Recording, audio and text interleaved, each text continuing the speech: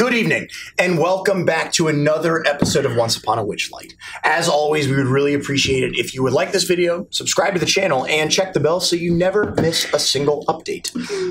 This week's reading of the comments I thought about choosing one particular episode, but I went back and I chose a different one, and I chose the very first episode of Beneath Dark Wings. Whoa. Wow. Surprisingly, I'm going to save the other episode for next week, I think. Surprisingly, the first episodes of a lot of our campaigns get a lot of comments. Yeah. So I decided to pick Beneath Dark Wings, which is not quite our total humble beginnings, but it's pretty early. It's close. It's very close. And there's some good comments. Pretty humble. There's some pretty good comments. Quote number 1. When your campaign doesn't start in a tavern, you bring the tavern to the start of the campaign. That's exactly right. That's pretty good. Number 2. 3.5 hours in, and I realized Felix is supposed to be Wart from over the garden wall.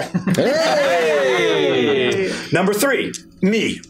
A man with all the D&D shows I watch, I'm surprised I'm not crushing on a PC. You guys. Australian Goliath barbarian with a good heart and good sales. Me. Fuck. Number 4. This is going to be over 200 hours of entertainment to listen to while I work on my schoolwork. Thank you guys so much for what you do. Aww. So maybe these quotes will inspire you to go watch Beneath Dark Wings. And then maybe next week's quotes will inspire you to start another campaign. Ooh. But either way, we really appreciate it. Make sure you leave a comment under this video, and maybe your comment will be read as soon as Rich finishes updating the rest of the Witchlight episodes. Enjoy tonight's episode. Thank you. Thank you. You guys want to play some D&D? I want people to suppress their gags as much as possible. Do you feel like it? Yeah, I'd like to roll some dice. Oh, well, that's not going to happen. Roll that beautiful bean footage, Rich. Once upon a witchlight hour, the sleeping queen stirred in her tower, and through grand halls past lock and key came to her slumber dreams of 3. The first brought laughter filled with fright, the second love defiled by spite, the third a world of pure delight. She welcomed these, they were her own, but soon from porcelain lips a groan, her silvery dreamscape now forsaken, to pain from which she'd not awaken. Something blighted had come hither, foul as nightshade creeping thither, from yon the grave-like curse did wither. The little prince wept in his spire, his wounded heart had one desire, a ballad from the dreaming queen could turn his maelstrom mind serene. He vowed her rescue, speech sincere, but toys would be his shield and spear, and so he scoured for 1 full year. In springtime wreathed in parenthood, the prince first found a toy of wood, a doll set, beasts and wild things, but listen close and each one sings, a song of child, owl and bear, a song that calls the spirits there, a song for monsters with much hair. When summer heat steamed like a kettle, the prince then found a toy of metal, a rocking horse with ashen mane, around its neck was draped a chain. Its horn and eyes and nose shoot flame, with mighty hooves and sturdy frame, no better steed one could proclaim. He searched from autumn's harvest throne, the prince then found a toy of bone, lettered blocks stacked to the sky, when turned to words could only lie. Deceit known to the hounds of hell makes for a potent hex or spell, of souls, of sin, of Shadowfell. Through winter's chill from peak to pass, the prince then found a toy of glass, marble spun in measured motion, like careful thought or certain notion, each glinting cat's eye seeing all, from stars beyond the cosmic sprawl, to inner strength and mind's recall. When season stopped, the final day, at last the prince found halves of clay. He shed a tear, this would not do, his favorite toy was split in 2. It stank and had a horrid face, but in his heart held special place. Through toil this crack he would erase. The day has come, no time for rest. The fateful toys placed in a chest, with stripes of white and stripes of red, just like a big top by his bed. The little prince prepares a flower for either outcome, sweet or sour, and makes a wish for love, for power, once upon a witchlight hour.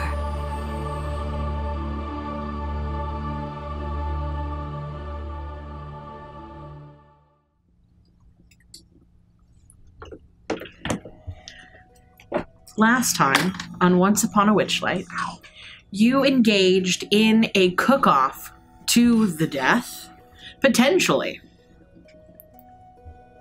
You happy? Potentially. Pierre Escargot is currently in hospital, being treated for the wounds he sustained during Electrum Chef.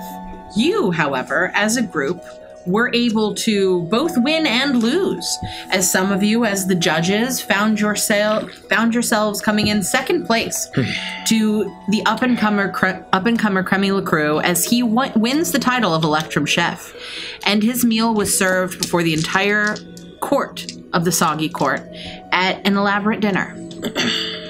It is there that you were able to wind down from a very, very, very long day. A day that felt like weeks, but was only a day. Before you made your way to the room that you were staying in, knowing that the next day you would be leaving the Soggy Palace and venturing off into the rest of Downfall in the effort to make it towards the location that you had been instructed is where you would meet your ride to Bavlorna's cottage, just a day away. And it is here that you find yourselves, in that room, this beautiful palace room. An elaborate bed in the very center, easily large enough to house all of you. A roaring fireplace in the corner, large tea table, an adjoining bathroom. It is lush and lavish, as Torbeck realizes that Wigglewog has been dead this entire time. I forgot that we hadn't shared all the details of our adventure with you, Torbeck. You weren't there for that. No. Just kind of feels like he's always been here. Yeah, I guess that was just yesterday. Yeah, I could picture him kicking him off the tower. You know what I mean? Yeah. That's how it happened! No. He was already dead when I pushed him off the tower. Yes. It was a tragic ballooning accident. Many such cases. So we think. Allegedly. You think he was dead? Why didn't we tell Morgo? There was so much happening, it felt cruel to tell her this news in the circumstance we found her in. Yeah, you just don't want to get in the middle of these things, you know? It's like with these kind of, feudal types with the draconian customs of like, oh, you must send his bones back to be interred. It's like, we weren't going to do that. So if they found, oh, we're Wigglewog's family, we have a blood curse on you now, a blood feud, because you didn't return his bones. Like, do frogs even have bones? And then we're like, oh yeah, remember that they do. Yeah, it's not a good song. It's not a good scene, man. You gotta, Well done, Greco. Using the word interred. Oh, yeah. And bones. Yeah. Oh. Yeah, so,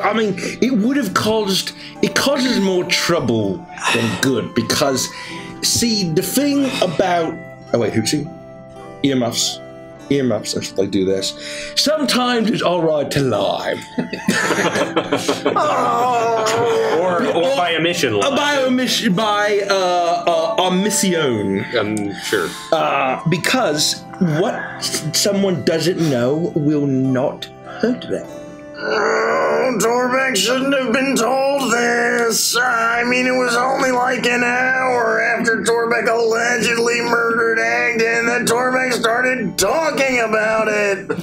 But sometimes it's not okay to lie. Like when we told you that we was the one that was kind of a bunch of knocks for Mr. Witch and kind of was stalling for you to get arrested. And we told you that because we felt morally obligated to. With Morgo, we don't really care as much. Torbeck's gonna throw up! No, I have to say I am leaning towards Torbeck's position here. We do need to find a way to break the news, and it's gotten to the point where, at this point, it's going to be a little awkward. We've told such an elaborate lie. We're all in, Frosty. The web that we have woven. No, honesty is a good policy. I think that we should find a way to break the news. What kind of game? Yeah, why don't we just never see her again? We don't have to like that better. We don't have to think about this in terms of game. They would want to know the news. If you were Morgo, wouldn't you want to know Look, if she is never going to find out one way or another, wouldn't you want to just give her hope just one day? Or just maybe so she could fantasize that he's doing all right out there. He's in the summer court. He's a brave knight for the summer queen. Yeah, see? And It feels wrong. If our play was any indication, she's gonna forget about him in like 3 days, probably max. Oh. I don't think that's gonna happen. Oh. To be fair, I did take some artistic license. Some? A little bit. I mean, the volcano lair was a little bit of a passion project. No, your entire portrayal of as a. It was cruel almost. Thinking back now that Cruel, a volcano lair. That was the best part. It was really cool. Talking about what? the name that I always fucking cannot remember. Wigglewog? Wigglewog. Wow. Yeah, I'm talking about Wigglewog. His portrayal, your rendition of him in the story was. I mean, you're the one who played Wigglewog. So I'm gonna say. You really care about him so little, you don't even know his name. I know, but Frosty, unbelievable. Frosty, that is so Just because Derek doesn't care doesn't mean Frost doesn't. That guy from the carnival? Yes. God, he had a stupid sweater. No, he always wore the plaid, the dumb plaid. He was very hard to look at.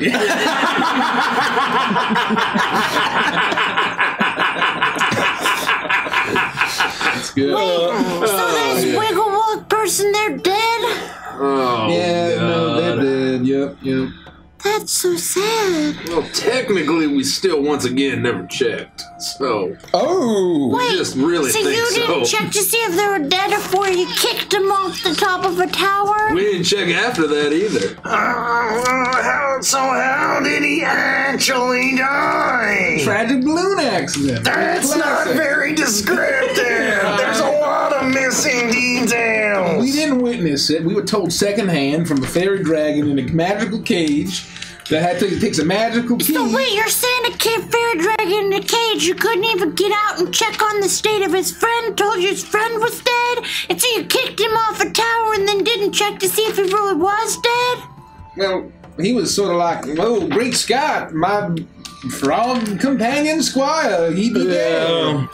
Although, sort of like bumming me out, so I just, kind of pushed him off. Wait, so to you look at didn't him. even touch him? You just used your cane and kicked him off? It was pretty gross. I wasn't going to touch him, I'll tell you that. Yeah, just look at him. Kind of stank a little bit, too. So Torbeck is understanding correctly. You guys didn't cause his death. Correct, he was already dead when we showed up. So why didn't you tell Morgo? Yeah, it seems like a no-brainer. And this is Torbeck saying this. I don't know. It just got away from us. I just feel so bad because on the one hand I'm like, oh, Wigglewog died to rescue Hootsie, but then I'm like, oh well, when I saw that he died and Grimmy kicked him off, I'm like, well, it was mostly Talavar, right? And now I'm starting to feel bad again. Look, we didn't kill him. All we did was just move his body from one place to another place so we didn't have to look at it. That's all. Yeah, but then you lied to his person. We didn't lie. We just didn't tell her. And maybe said a bunch of stuff that wasn't true. Isn't it a lie? Well, we didn't specifically lie to her, alright? That's right. Yeah. Exactly what Gid said. Wait, when you said that I'm sure he's out there somewhere waiting for you, that's a lie. I'm pretty sure that's the case. I mean, he's still there. From a certain point of view. He ain't going anywhere. He ain't listening. If she takes a right instead of a left out in that swamp out there, she's gonna find him. Hold on. So if Torbeck, over the course of this magical adventure, drops dead, and you all just push Torbeck's body behind some trees, are you gonna not tell Clementine? Does Clementine speak common? Yes. All right, then I might consider it. What do you think, fellas? We had to find Clementine's first. Yeah. That's a very common name, I think. Well, she's technically property of Witchlight Carnival, ain't she? That's not true. That is We're not going to unpack that moral quandary That's at this point. Gideon, Yeah. if I ever died and Petunia Pigtunia came to you and said, "Where's Twig? Would you lie to Pigtunia?" Twigsy, an entire fleet of rabbit folk try to take you down. You killed like 50 of them. I don't even think it's possible that you can die. Answer the question. What was the question again? I got so confused by the war crimes. Gideon, Yeah? if I died and Pigtunia came to you and asked where Twig was, would you tell her that I was dead, or would you lie to her? I wouldn't lie to Pigtunia, but I love Pigtunia. So you don't love Morgo? I barely know Morgo. I met Morgo like 6 hours ago. Well, you met Pigtunia like 6 hours ago. I met Pigtunia like 26 hours ago. It's completely different. Okay, yeah, I guess that math checks out. She's also a cute pig. Reminds me of the farm. She's a pretty cute pig. Yeah. She's got a little petunia on her head. Was one of a pig companion, you know. So once we found Pigtunia, it was, it was curtains for me. And you, Twigsy. I mean, really. I don't know. I just feel really bad about it. And if Morgan shows up and starts saying more stuff about Wigglewog, I don't know if I'm gonna be able to keep my mouth shut. Tell Torbeck about it. Look, this is all I'm Okay, gonna say about it. Torbeck, did you know that Wigglewog's dead and they've been lying to Morgan this whole time? Torbeck just found out too. Yeah, and now every time she comes around, we're gonna have to lie to her, otherwise we're gonna get our friends in trouble. No, I propose that we tell Morgo. This is how lies get a little out of hand. First of all, she's got to be defending the king. Like, how often could she possibly be coming around, shirking all of her responsibilities? She's going to be right. Morgo's like a valiant knight. She's going to be right around the king the entire time. I mean, we're leaving. We're going to Bavlornis for dinner. You know what I mean? And We're going to see Morgo again. to be fair, when we met her, she was quite nasty to us, I might add. Oh, yeah. She wouldn't talk to us even. Yes. To be fair, Yes. the first time I met you guys, you destroyed my entire home. And you still cooked us dinner. That's true. Yeah, and now Morgo's gonna protect you. I mean, she is doing us a solid. It was a fair trade, right? We made a deal. Yeah. We made good on our end. She's making good on hers. Yeah. Look, Frost, this is what I'll say. Apologies if this seems crass. I frankly don't give a fuck, all right? You want to tell her? Go ahead. I don't really care. I haven't slept in what feels like roughly the equivalent of Earth months. At least 3 or 4 of them. Fucking months. And I don't want the last thoughts in my mind before I go to sleep to be about a poor frog lady weeping over the dead body of some poor frog fella that I knocked off a tower, probably broke every last bone he Did you had. know, Remy? Yeah. Did you know that in the Feywild, if you curse at your friend before bed, night never comes and you have to live an entire another day without sleep? Oh no! Well, it's a good thing he didn't curse at him. He just cursed. You know? Wait a minute. Into the ether, if you will. What about those free rules to live by? Yes. Yeah. No takesies, backsies. No. You gotta be A before E except after C. No. Gerald always lies. What were they? That was 3. That was that Wrong, 3 of them? wrong all 3 times. The first one wasn't right. No, I'm pretty sure no takesies back to is perhaps covered by 2 rules implicitly, but that's not the rule. I'm so glad you're here, Frost. I really glad thought I'm you here, had too. it. Little hospitality. You can check out anytime you like, but you can never leave. That's got a nice ring to That's it. actually real close to how the Feywild works, yeah. See, I was paying attention, trust me. Do you know, I used to have a friend named Jeremy? Jeremy? Yeah, Jeremy, Jeremy. Did he smoke cigarettes? What's a cigarette? It's a small tobacco product. Nope. You didn't see me when I was in my film noir stage? I looked so cool. Oh, when you were blowing the smoke out your mouth hole. You want one? A cigarette? Hey, don't owe her a cigarette, man. No, don't give her a She's cigarette. like 2 feet tall. She's probably, I think she's like 8,000 years old. She's older than all of us. Yeah, but she's 90% lungs. I mean, no, man. I'll try it. No, don't try it. She licks frogs constantly. She's into hallucinogenics, all right? Look, she's on way harder stuff. Oh, I know she's on way harder. personality. Don't add to it, No, man. no. This is I'll light it. Wow. What do I do with it? You just suck on You it. put it out and then you walk away. No, not that side, the other side.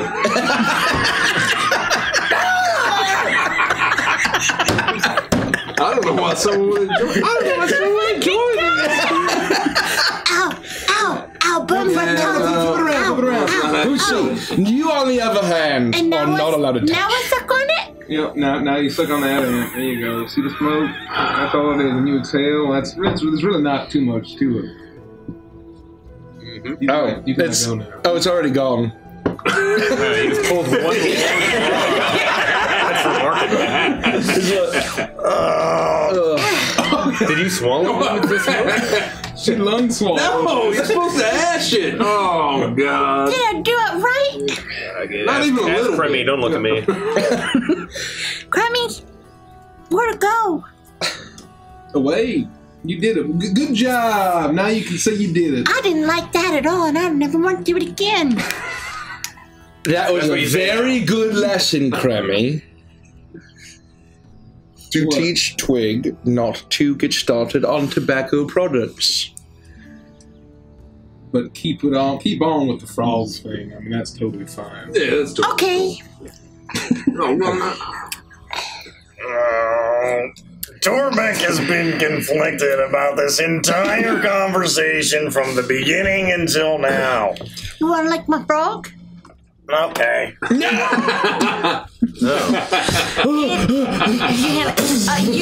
You lick the frog, and it has a strange salty but also sweet flavoring to it.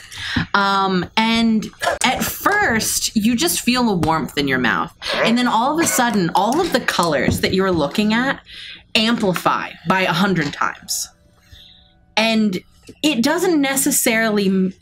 It's like walking through, if the Beatles in their drug days made music videos to the ability they could today, that's what it would be like. I see.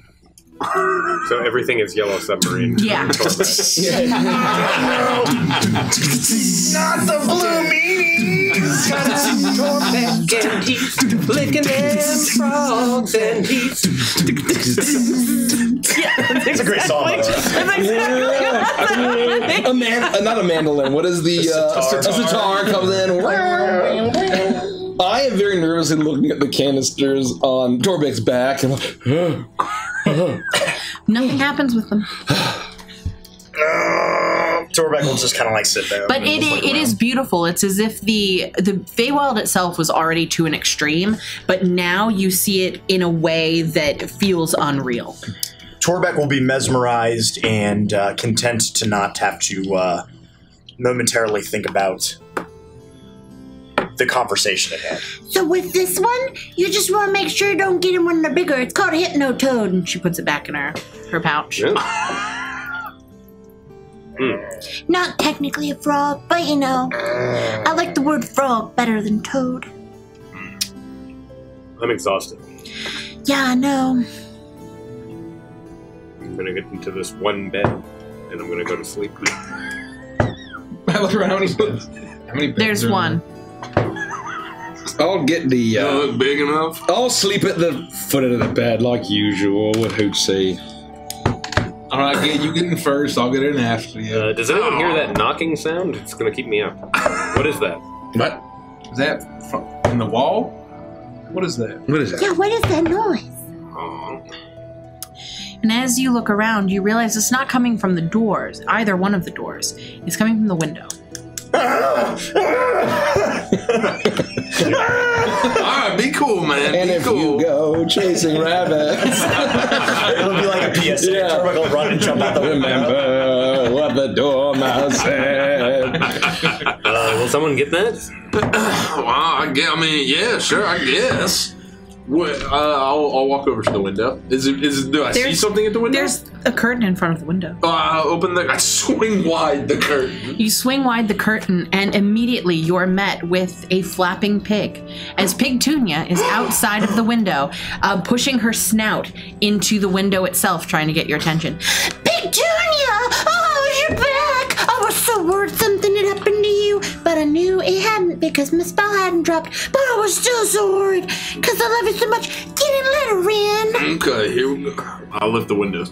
You open the window, she flies in and immediately makes a beeline directly towards Twig and begins to rub her snout up against Twig's nose, and they give each other bunny kisses as Twig wraps her arms around Pigtunia, throws herself on the floor, and they start rolling around. Pigtunia's oinking and squeaking, Twig is squealing. They're so happy to see each other. Welcome back, little pig.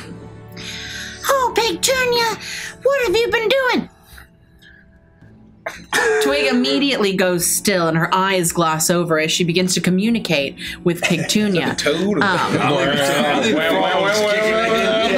It's further confused because Torbeck's doing the same thing. Feed your head. And she begins to have a conversation. In the meantime, Derek, roll a d20 for me, please. Oh. I'm gonna roll this biggin. It's always Derek. I would take a 5. Would you? Yes.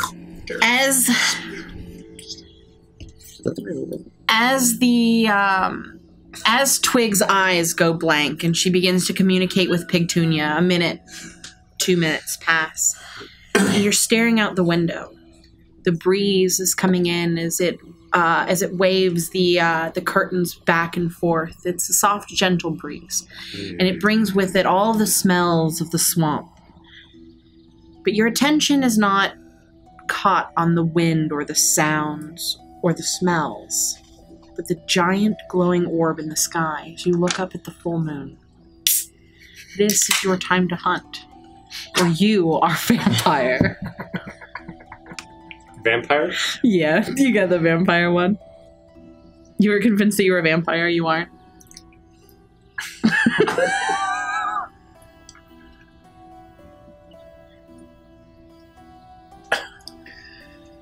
So sleepy. I'm going to bed now. You can just go ahead. You can go to bed. You don't need to announce it or anything. Yes. We're gonna stay up a little bit. We're not gonna be quiet. Well, I can't get to sleep. Oh. You gonna stay up a little bit longer? Yes. I was all ready to go to sleep, but I'm being hit with a second wind. Oh, yeah. No, it's nice. I always love when I get hit by a second wind. Mm-hmm. Feels very restorative. Should we perhaps play some sort of a game? No, I mean, do you know how long we've been a fucking wake? Twig's eyes pop open. Oh my gosh, I have some really important information to tell you. Okay, so Pigtunia got the information to Sir Talavar, and she was able to bring a key to him and get him out of his cage. He is gonna head on his way. They have repaired the balloon enough that they think that they can make it. And she specifically said they. Meaning, Who's that? Caliban the pig?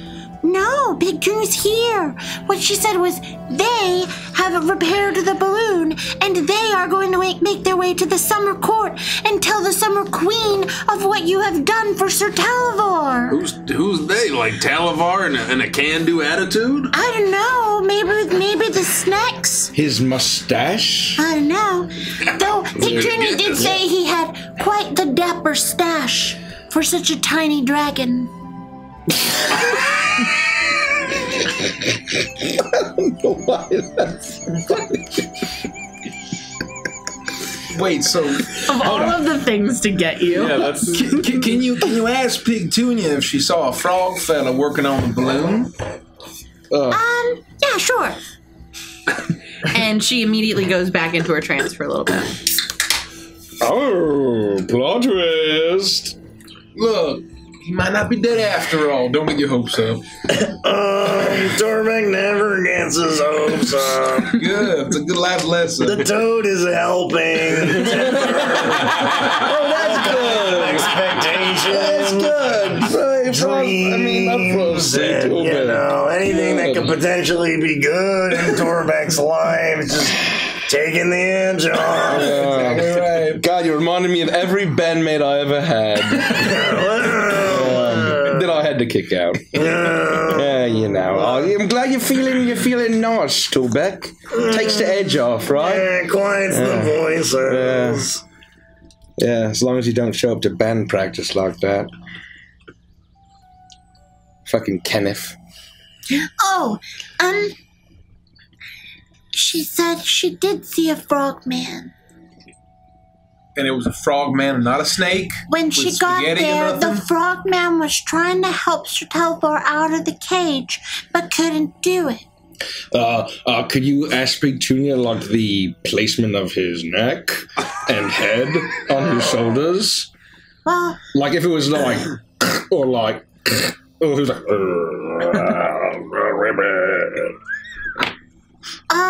we may have a zombie on our hands, but that's all I'm saying.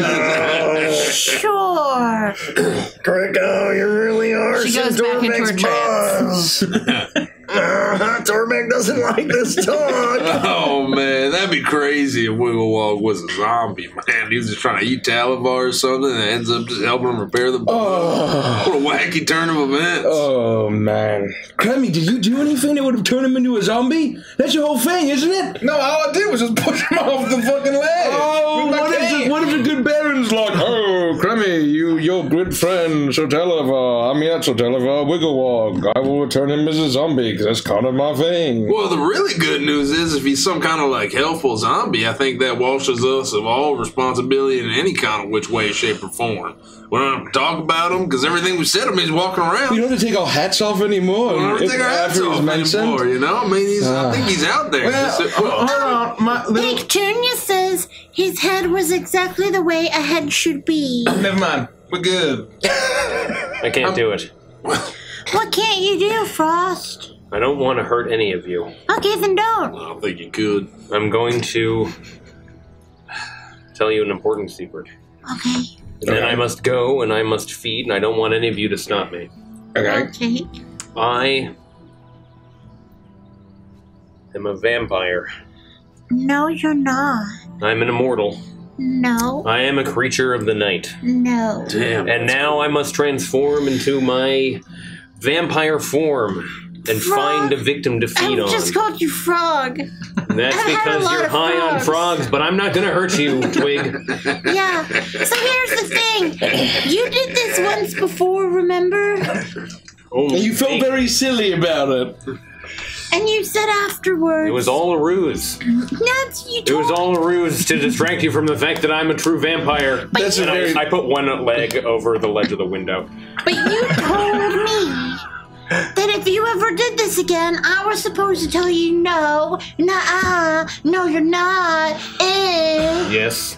So that's what I'm doing, Frost. It was for your own protection so that I wouldn't drain you of the blood in your body. Your delicious, Then delicious do it, blood. Frost. Bite me and I'm not going to. Don't tempt Bite me. me and Don't prove tempt it. me, Twig. I will. Look at my throat. I can't even look at you right now. I can't even look at you right now. Maybe this is the toads talking. But Torbeck has a question. How many times does Frost have to say that he's becoming a vampire or is a vampire? Like, Or a werecat. until, you know, like, he's got a serious condition. I mean, this is what, a dozen times, 5 times, 3 times? There's a Torbeck, very it's not a clear- condition. There's a clear pattern It's a here. curse.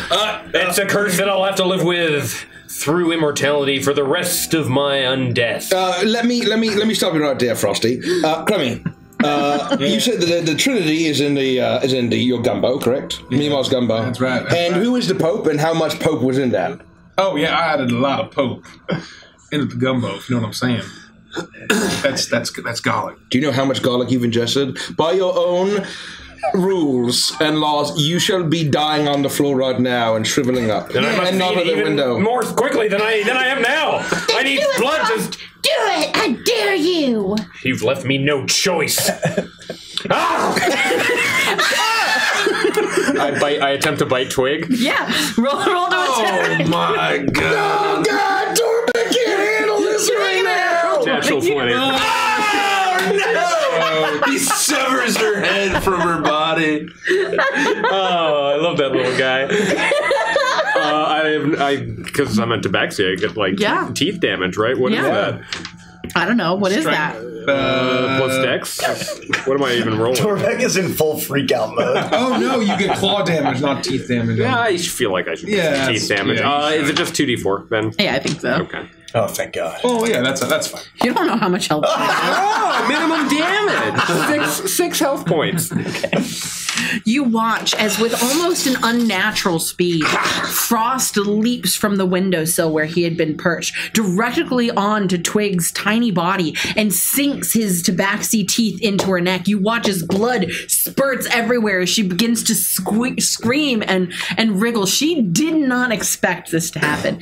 Though she was antagonizing Frost, she is Twig, and this kind of thing is far beyond her. She's high on she is high on frogs. And she begins to scream, and you see as her eyes start to roll back in her head, But Frost's not really Dracula.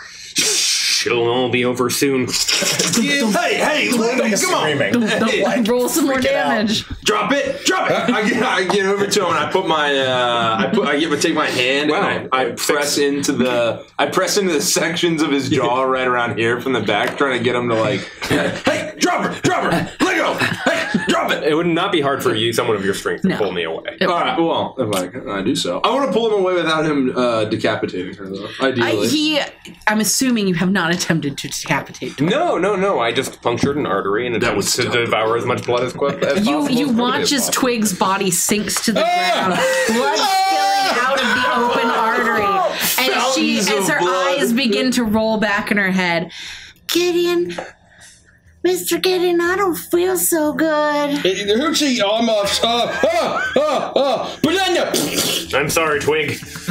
It was the only way for me to sustain my undeath. No, it's okay. Hold on. I got this. And I'm like putting the mashed bananas up against you, and there's blood coming. There'll be 10 points of healing. 10 points of healing. Oh, there's blood everywhere. Wow, it's sticking like yellow phloem.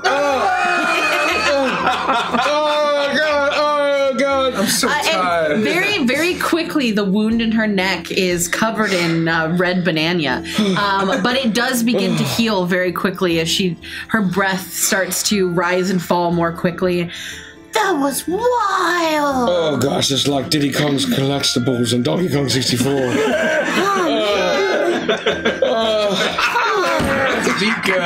Twig, thank you.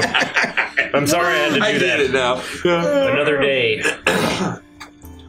How you feeling, Frost? Think you can just go to bed like this? Yeah, you just sit on the bed, man, all right? Stop trying to eat people.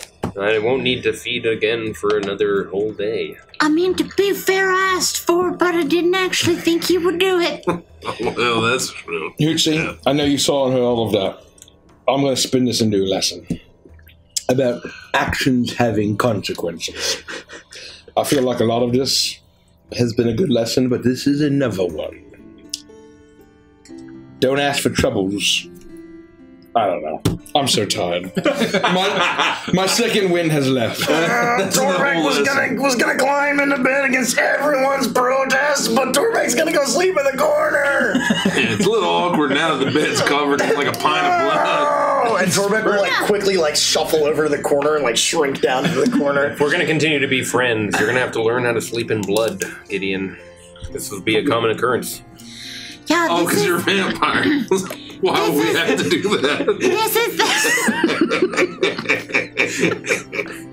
Yes. This is the second time in less than 24 hours that was like 3 that he hours has become a vampire. Yeah. I mean, listen, if this is going to be like a new thing, can you just learn to be less sloppy when you eat people and try and reduce the body count just mildly? Think about the way that I sucked down that cigarette, I just... and then it was gone. So if you could just latch on to the side of my neck, and then you just make it like a suction cup with your lips. It's not like a straw. I can't just pull only the blood. There's but also you're in a mad rush when you feed on blood. In fact, now that I've fed on you, if you wanted to be a vampire, then you could feed on me. Okay. We could be immortal together for eternity. Frosty. Twig leaps at you and bites into your wrist. I don't know, man. Do we just go to bed? Torbeck's quietly sobbing in the corner. Frosty, you don't. Oh, Oh no, you're a vampire? Yes. You don't have the right sleeping utensils. Do you think that these frogs have coffins? Do you think, did I do it? She's got blood all over her mouth. Yes. Well, In the morning you'll die and you'll come back to life. Tabaxi here between my teeth. Where's minstrels? No, we're not. We need a coffin. No, we don't need a coffin. We need a coffin. Gid, would you kindly please punch Frost until he goes to sleep? I'm going to bed. I put a little sleeping cap on, and I crawl into the bloody bed. What kind of would you kindly is this? It's just suggestions, wisdom saving throw. It's just the actual spell. Punch him! Oh, yeah! Oh, Ross, you don't know what's coming, man. You think you're getting away from this? I'm gonna put you to bed so fast, I'm gonna tuck you in. I'm gonna read you a night-night book. You're going to bed, you're gonna see stars. I'm going to bed. You're gonna see stars and maybe gardeners.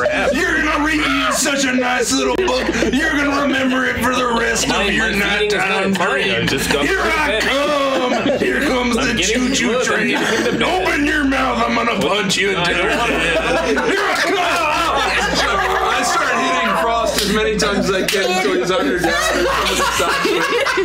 It only takes the first punch.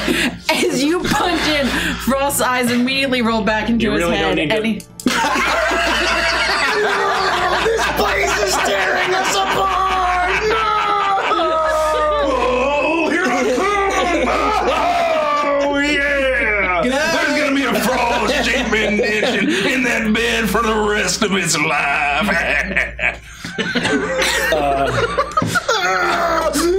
Good night! Good night, Mr. Grammy! Torbeck, What? do you want some comfort tonight? Hootie, why don't you go sleep with Uncle Torbeck? Oh, Torbeck, look at Hootie, she's coming up to you. She's putting a little paw on your shoulder. She's doing this.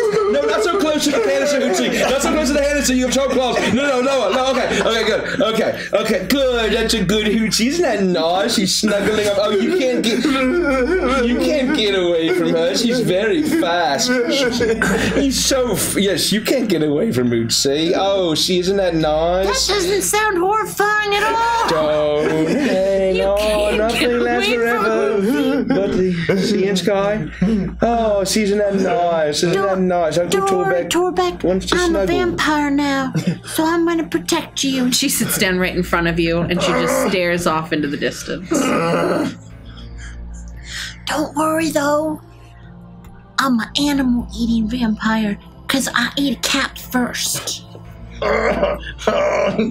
Torbeck may have eaten a cat once, but that's a story for another day. Allegedly. Torbeck is very tired. Good night, Torbeck. Good night, Twig. She's gonna cast sleep on you. He needed that. He gets caught up in the radiance. He hit like the entire room. Yeah, we all drop where we are. Usually I'm the one getting punched. After I soared through the air with the people's elbow knocking into Frosty, I just look. And with that, you all find yourselves in a deep slumber. A peaceful, dreamless slumber. You can all enjoy a long rest. Nice. Oh, should I character sheet?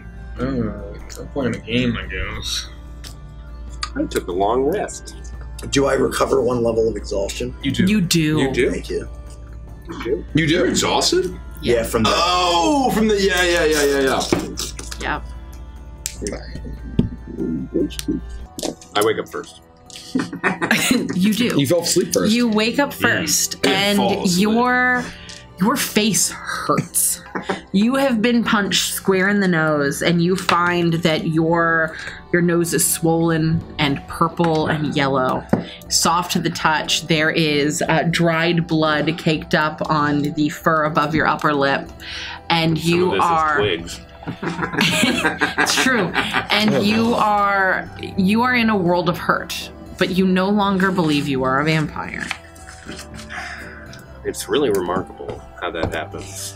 You just believe something and you can't control it in your mind, no matter how many doors of logic you might go down. I'm going to enter the bathroom, wash myself as best I can. I'm not going to take like a full bath, but I want to clean myself up so that I can spend the next hour, hopefully, before anyone wakes up. As you walk through the room, you see that the rest of your friends are asleep on the bed. All but Torbeck, Twig, and Hootsie.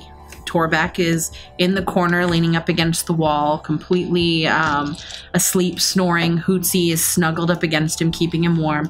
And Twig is lying on the floor, her arms crossed over her chest as she stares up at the ceiling, her eyes wide open. I'll walk over and I'll do this across her face just to wave my hand in front of... Twig, are you awake? Yeah. Stay quiet. Don't wake the others. Okay. Yeah, you're now a vampire, yes? I know. I drank your blood. Mm-hmm. So now I'm a vampire. Well, it's a secret. There are vampire hunters out there in the world. You should make sure that they don't become aware of you. I have a question. Mm-hmm. I don't thirst for blood. Yes. I want muffins. Is it possible I'm a muffin vampire? It's entirely possible. There are different types.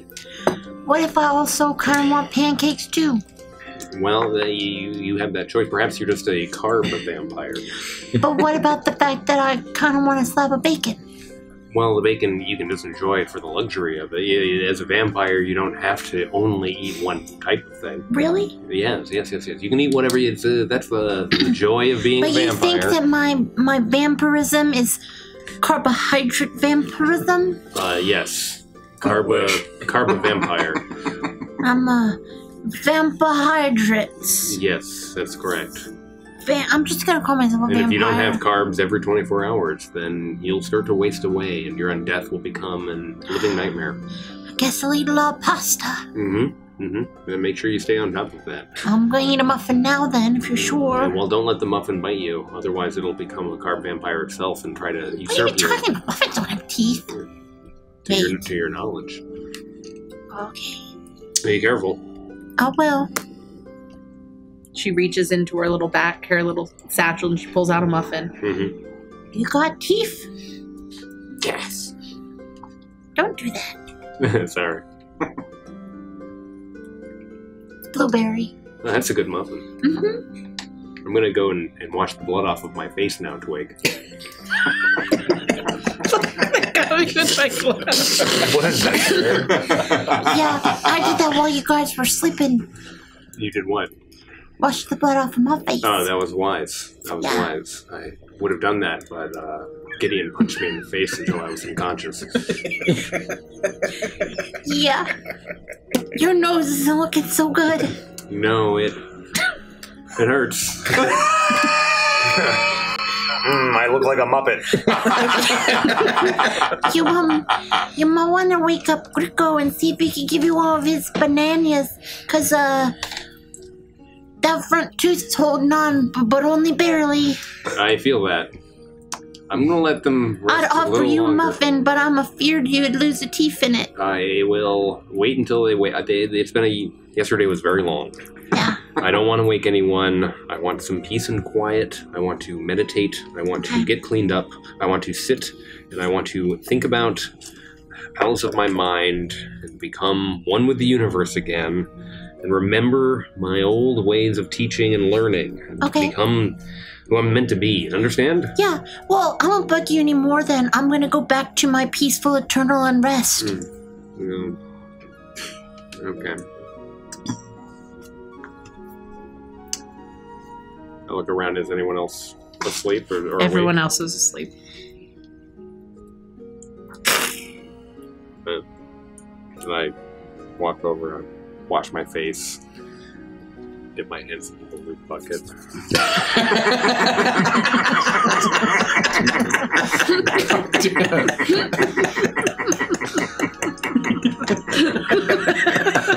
Please stop moving.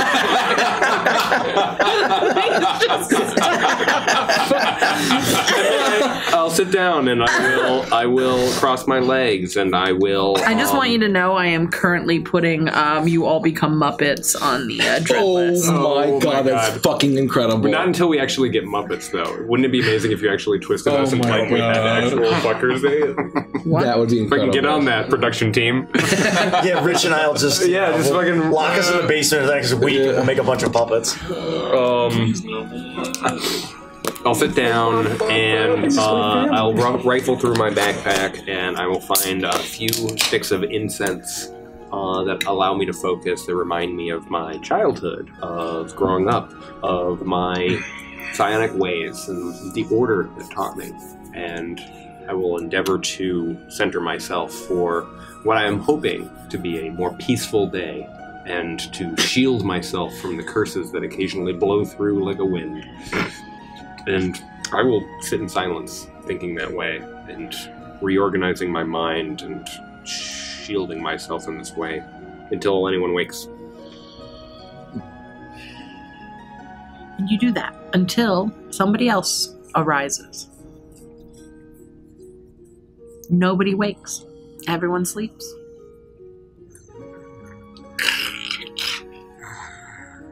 No.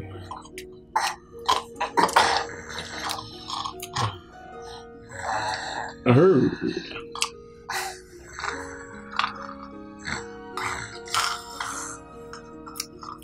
Frost. Yes? You've been in here for 3.5 hours. It's been 3.5 hours? Yep. And everyone's still asleep? Uh-huh. I go over to the curtain and I open it. Like, what time of day does it look to be? I don't know, like 7:30 in the morning. Oh, I've been up early. Oh, heavens. Everyone's still sleeping in. Yeah, you got up real early. Yes, I did. You also got up very early. I didn't sleep last night. And as you're looking into her eyes, you see that they're incredibly bloodshot. Oh my god. I told you, I have begun the journey of my eternal unrest. Yes. Well, perhaps you should consider some rest. Well, I can't though, because I don't have soil from my homeland and a coffin to sleep in. What is your homeland? I don't know. This is going to be quite a quest for you, then. I know. That sounds like a whole campaign. It scares me, Frost, because I don't know. I heard on the Google that you could only stay up for 11 days straight until you die. But the thing is, I'm already dead. I'm the undead. So, I don't know what that means for me. Oh, well, if you die as a vampire, you... Have you ever met a Google before? A Google? Yeah. Is that some sort of they creature? Yeah, they know everything. You just ask them a question and they'll give you the answer. Sometimes it's right, sometimes it's wrong. It's rolling dice. Is that etymologically connected to the word Googleplex, do you think? You know, I don't know what that word means because I never went to school. So probably. Well, that must be a very strange... What does the word Googleplex mean? I don't have time to explain it to you now. I'm very busy. I'm going to go get some breakfast for the rest of the gang. Do you want to join me? Yeah, okay. All right. Do you know where we get breakfast here? We can head back to where the Electrum Chef was done. That's where they said the kitchens was normally. But I don't know if that's where, like, the continental breakfast is set up, or if we go back to the dining hall. What do you think they have those really awful frozen egg rolls? Almost certainly. Let's avoid those. And stay close to me in the kitchen area. I'm still worried about the Beazle.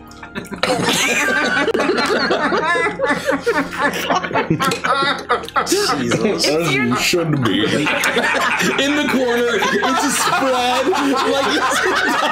It's like berry flesh thing. And speaking of chorus of voices. Yeah. Like a fucking horrible eldritch fungus. It's developed like a mouth. Mouths of the Beazle wakes with the sun. I feel emotions, and now all I feel is hate. The Beazle is the sunset of humanity.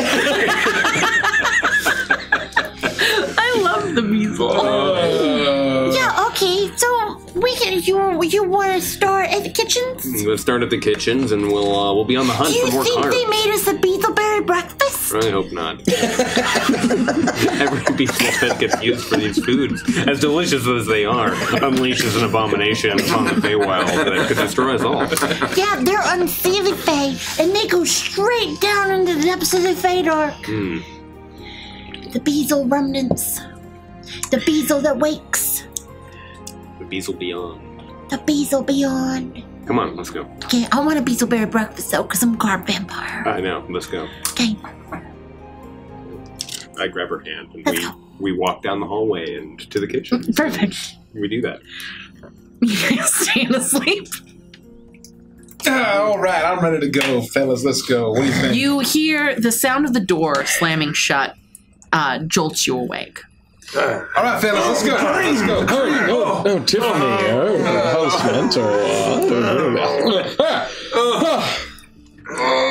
We gotta get going. Is it morning already?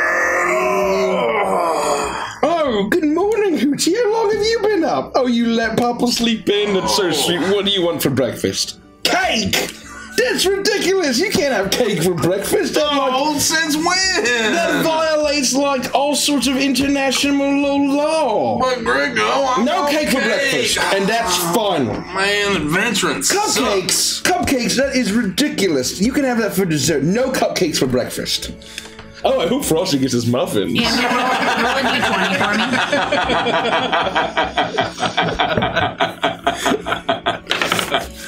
me. 15. Thank you. All right. We got a big day ahead of us. We're going to go deal with that resistance, right? And just call the whole thing off. Explain what we did, make sure that the king doesn't get executed. And then tonight we have dinner with Bavlorna, and then hopefully we get the fuck out of here. Okay. First, infiltrate the rebels. Second, spread awareness of how King Gullop is actually a pretty nice guy. And we should change the culture of constantly murdering all of our monarchs. And how he's probably not quite as totalitarian a leader as the previous 8,000 generations. Torbeck, it is as Greco is saying this, that the room around you goes dark. Where once had been the beautiful colors of the Feywild, you are now surrounded by hues of gray. Welcome. 50 shades of gray, actually. As you realize that there is a mystery to solve. You are a detective. A film noir detective. And this is your story to tell. Torbeck can't do this as good as Frost. Frost already took the good stuff. Noir back. Give Torbeck a few minutes. Torbeck looks a little sleepy. I think he's rallying. We did have a wild night, especially with that toad that we licked. Yeah. Toads Wait, did I even give you the right one, or did I? No, I don't think I gave you the right one. 3. Torbeck whoops not. All right. Then, once we've done that, we have dinner with Pavlorna. Yep. I gave you the wrong one. I'm sorry. I gave you 5 and not 15. E. We continue our false flag on the accolades of Scabify? Question mark. I think I already did that in the play. I feel like we continue that whole rosé. Yeah, and we lay the whole, the whole Darkling thing. I don't think she's discovered that yet. We can maybe hint at it. She'll discover it, and then hopefully we can get the fuck out of here. He watches. She might even ask about it. Torbeck's shape changes. You're not a film noir detective because that's number 5. You watch as you slowly change from a 3-dimensional being into a 2-dimensional sprite. Wait, like I literally only exist in 2 dimensions? Yes. Sprite is in like a pixie Like Yeah. an 8-bit. Like an 8-bit or sprite. Sprite is Like a video pixel game, art. a video game sprite A video game sprite. is like He just went Paper Mario. I am just you just want Torbeck, Paper but I'm Mario. 2-dimensional. Yeah. That means I can pass through 3-dimensional objects from a certain angle. Anyway, From a certain point of view. Yes. so then all of a sudden it would just be like.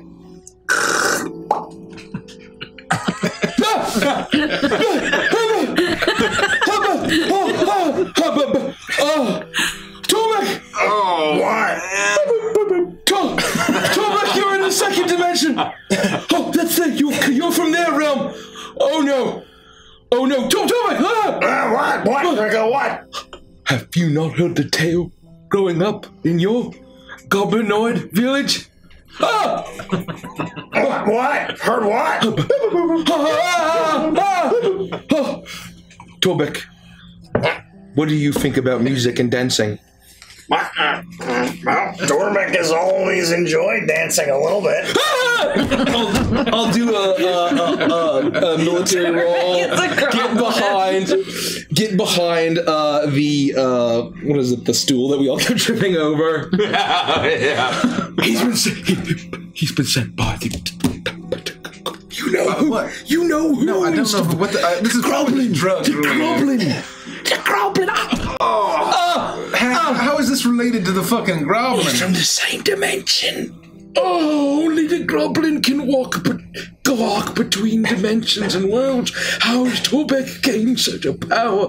What? They must have corrupted his blood. What is Grinko saying? He has heard the stylish jingle of the Goblin. It's significantly more likely that Twigsy drugged us all in our sleep. Yeah, this is just like a shared hallucination, or maybe this is just part of his magic. Well, we're probably still dreaming. We did all sleep in the same bed. But what's interesting is that Torbek, how do you feel? Because it seems like there's no space for your vital organs. Dormick feels lighter.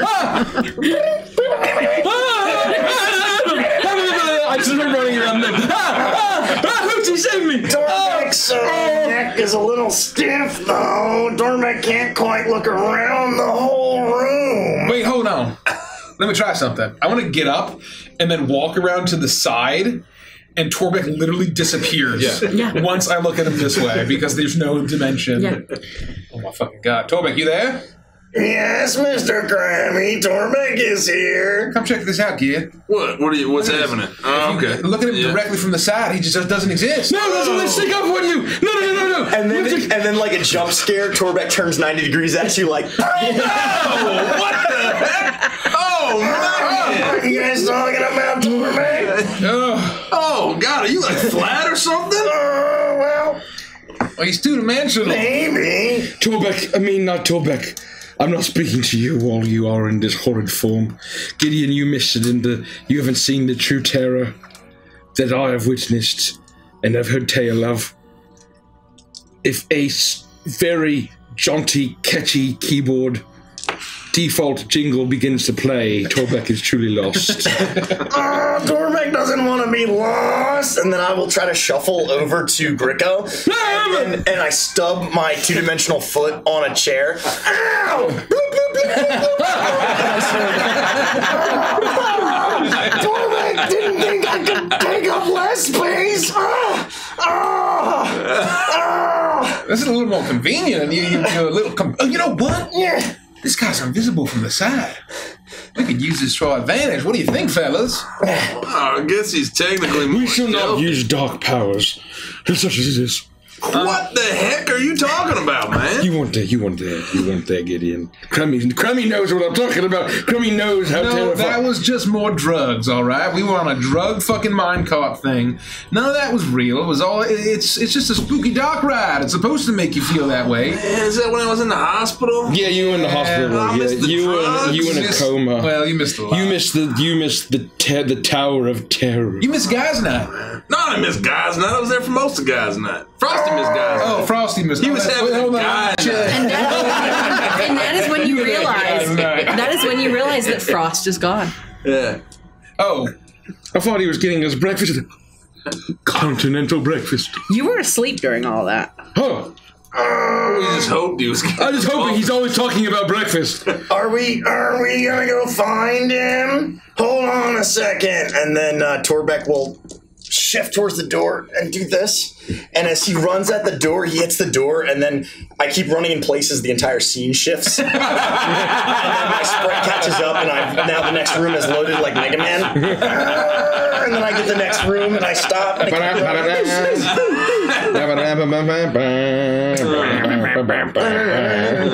And it is at this time that Frost, what are you doing?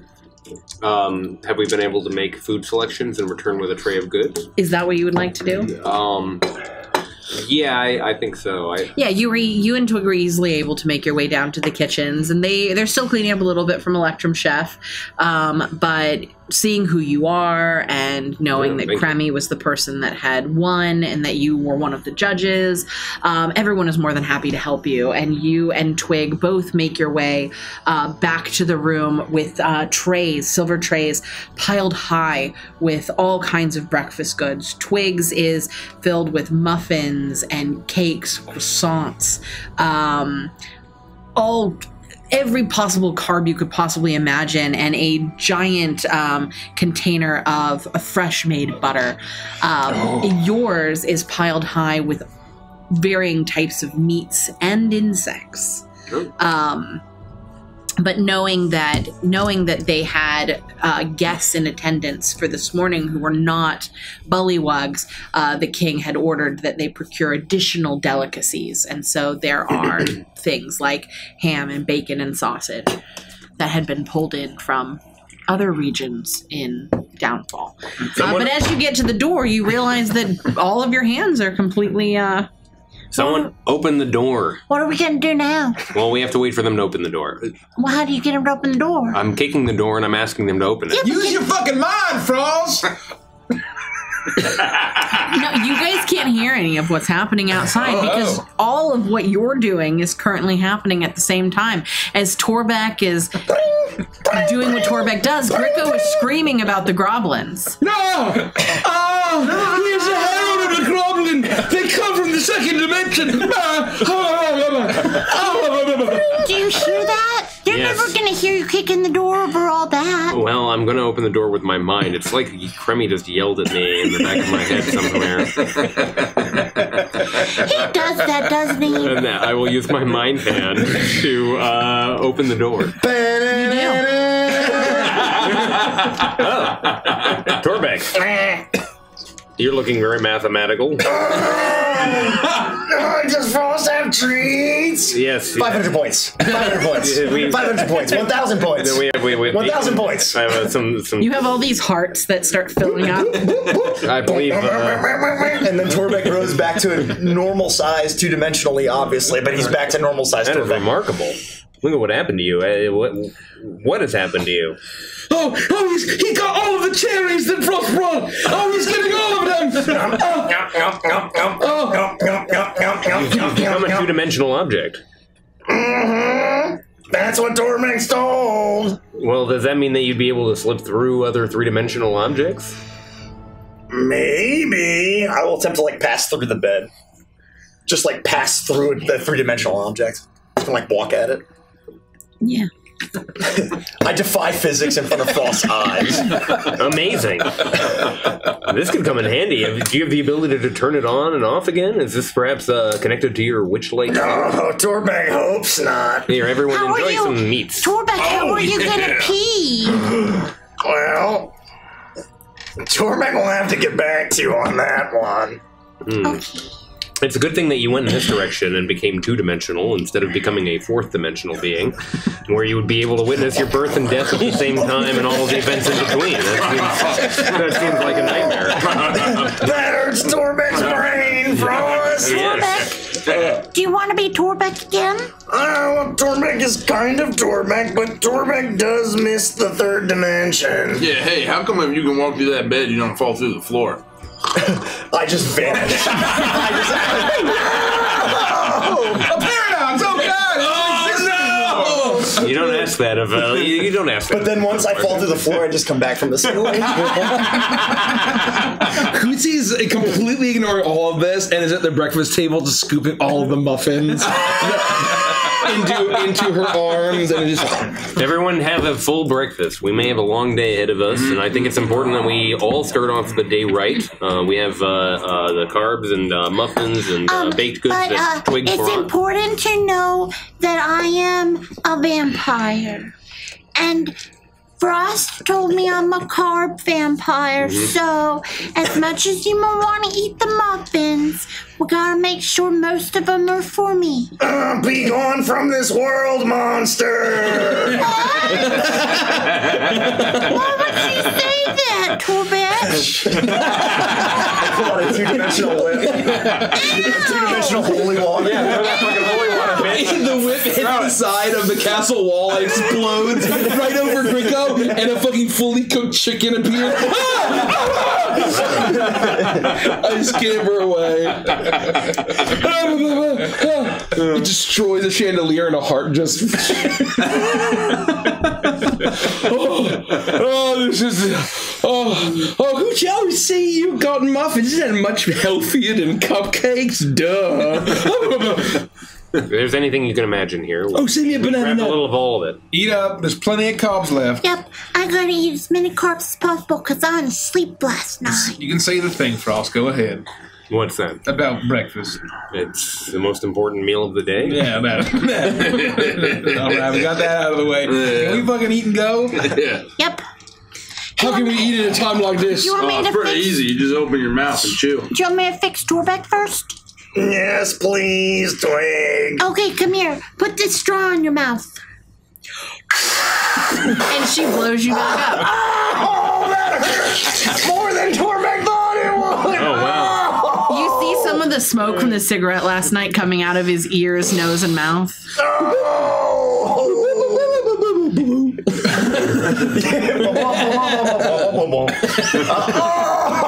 Torbeck does not recommend that.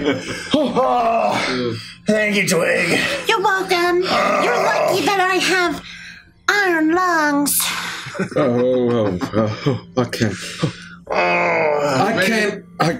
I can't eat when something like that's happened, but all those blueberry banana pancakes. And some sausage rolls. Couldn't say no. I also got you this bowl of sugared bran product. I believe you pour milk on it. And, and then you can enjoy this as a treat in addition to a balanced breakfast such as this. Oh, I guess so. A sugared bran product? Mm-hmm. Oh, well. I believe they're called flakes. Oh.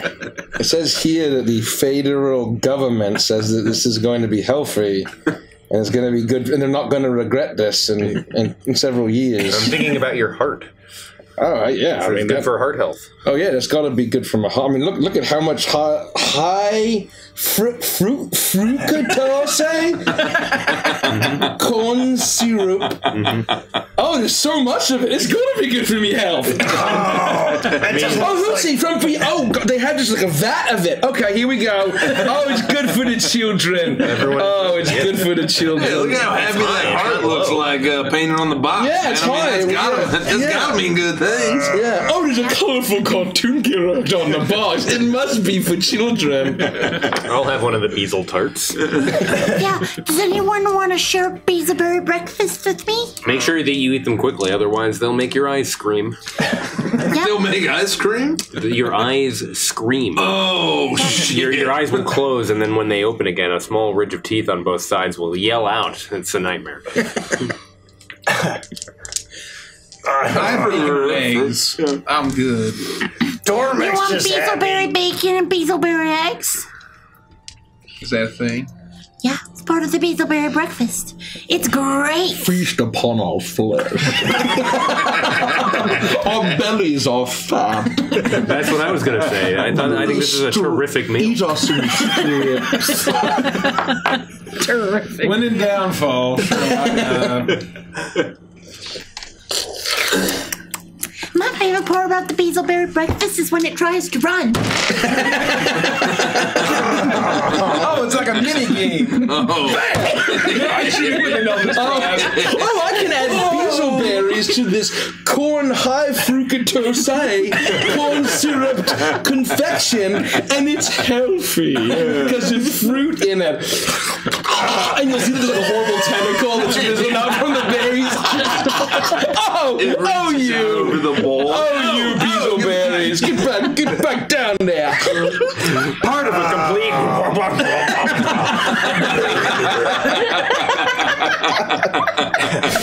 Surely there won't be consequences. Anyway, let's go. It is the most important meal of the day. Oh, I feel great. Yep. Oh, my tummy is full of Beezles and baked goods, so I'm ready to go. All right, let's go. And it's only 8 o'clock. We've got a whole day ahead of us. We do. What are we going to do first? Well, we're going to go to this address right here, and I point at the piece of paper with the address written on it. This is where the revolution is. This is their safe house. This is where they're hiding out. What are we going to do after that? And then we're going to, I don't know, get dinner with Bavlorna. Okay. Do you remember how to do that? Yes. Yeah. Cool. Great. Okay. Because I don't. We have to, like, pull on one of the lines. I think something just shows up somewhere. A bucket will collect us when we go to the appropriate tower, which she told us, and I remember perfectly how to get there. Oh, She even handed us this map, if you recall. Oh, yeah. I was studying it. Good. I'm glad we have that. Let's not lose it. That would be horrible. What's it smell like? Oh, it smells like stale bathwater. I knew you were going to say bathwater. And Fritos. Old people soup. Oh, yeah. I mean, you know, Frosty, if you had told me what old people's soup smells like, I mean, that's disgusting, first of all, Frosty. Second of all, I have no way to comprehend what that would smell like. This is exactly what that smells like. Yeah. Third of all, I wouldn't have eaten so much of it. Just don't burn it. When we're done with it, How is it still moist? I left it out to dry last night. This disturbs even Torbeck. Do the thing. Oh. Well. How can you It bring it makes the out? room smell worse when you bring it. Is there anything that we need to do before we go and endeavor to change the minds of the rebellion? And we need to make sure that King Gullop is still alive. Oh, that's a fair point, actually. I like that. We'll swing by on the way If out. you remember, he specifically told you he would not be available today to see you. Yeah. Well, I presume if there aren't like bells ringing and commotion, the king is dead. The king has been slain. White smoke coming out. What's that white smoke in the distance?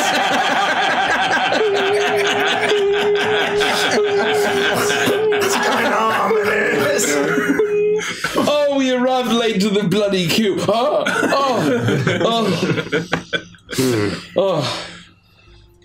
Let's go! I lead everyone to the address that's written on the piece of paper. It doesn't work that way. But you do, however, you don't know Downfall. You would have no idea where that address is. All right. Streets. All right. It's color coded. Blue line on the left side of the address. Do you know where this secret address is? Do you really think they'd protect this information? Can you help us to this address? But you have, with your map of Downfall, which I'm assuming you guys still have. Yep. Or do you need it? I was just doing the whole bit No, about your it. actual map of Downfall. Oh, no, we don't have that anymore. Now we do. What you do know is that you have experienced about half of the map of Downfall so far. Starting from the winding river that leads into Downfall, that's on the left side of the map. You have gone clockwise around to the large structure, which is the what's happening? I wonder if he got knocked down all this stuff, though. Anyway, we'll fix it later. Oh, we're like a missed connection? Well, no, it's blue. It's on. So hold on. Anyway. Start again. You made your way into Downfall through the winding river on the left side of the map and made your way clockwise all the way around to the large structure that is the palace on the opposite side, doing about half of the map, exploring about half of the map of Downfall. I think it's on the top right. No, that's the center. That's an artistic rendition. Yeah. They're both the same place. This is the side view. It's the same place. Yeah. Now, Andy, you can point to the other side of the map. Now knowing that what you have explored is the bottom half of this map, looking at it, you imagine that you could easily leave the palace of the Soggy Castle, and make your way to the docks outside, thus procuring a boat that would take you across the narrow waterway to the opposite side of Downfall, and that you imagine you could begin your search there in a part of this city that you have yet to experience. Keep it cool, all right? Don't ask anybody for directions. They trusted us with this address, and while we're gonna try to convince them that what they're doing is wrong, we don't want to accidentally get all these folks executed. You understand? I can keep it cool. My name is Frost.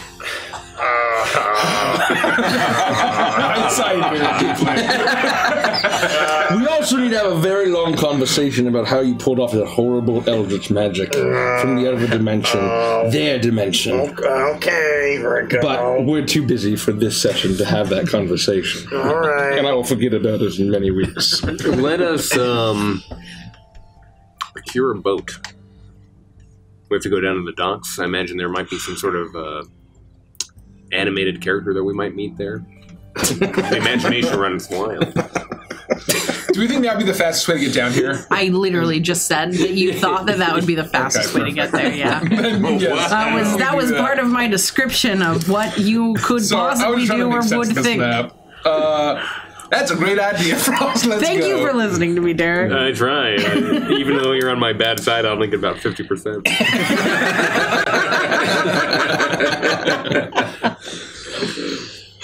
Oh, a boat. Very nice. We walk out of the docks. You make your way out of the castle, and you are stopped here and there by members of the Soggy Court that are excited to see you and give you accolades for both your performance in the play, or the opera, and your performance in Electrum Chef. And it does take you, I would say, probably about 45 minutes to make your way out to the dock because of how many of the Soggy Court is excited to see you. A bouquet for me. And Thank in you. these conversations, you learn two things: that the Soggy Court is very pleased for the first time ever with the king of the Soggy Court. Outstanding. That King Gullop is held in high esteem, and that the tale of Morgo, the valiant Knight of Warts, has spread all around, not just the palace itself, but all over Downfall. And that the people feel a sense of pride and a sense of protection over their king that is unheard of for this place. And the final piece of information is that Pierre Escargot has made it through the night, and he looks to be making a full recovery. Everyone is happy to hear this, as they know that Cremy Lacroix is not going to be able to stay on as the head chef of the castle, and they didn't want to lose their ability to have delicious fare. And though he will need some rest, he will be maintaining his position as the lead chef at the Soggy Castle. What they failed to mention is that now he looks like Chunk from the Goonies.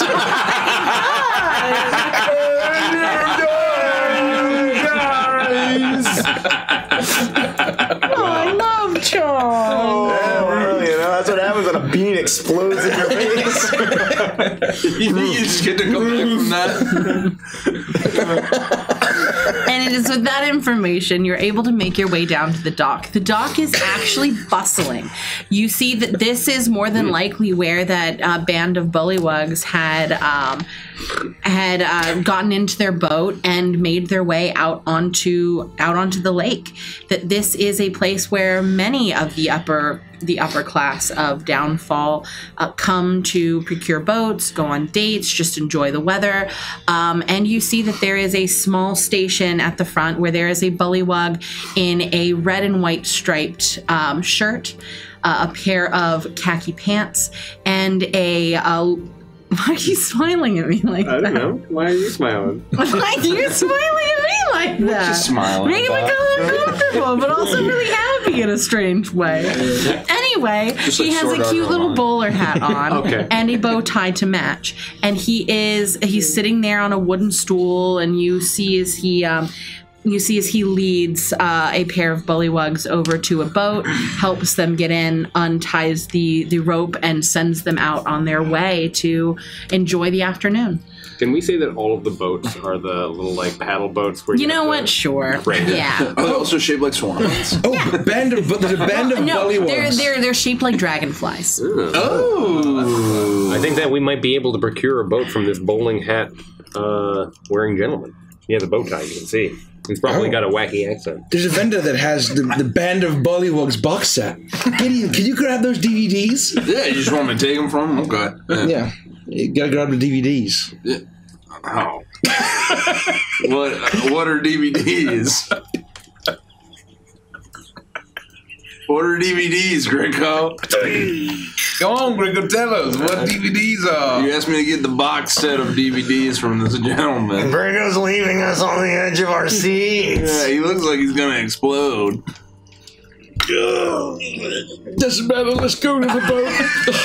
He's even got a Gideon vein. My eyes like bulging out.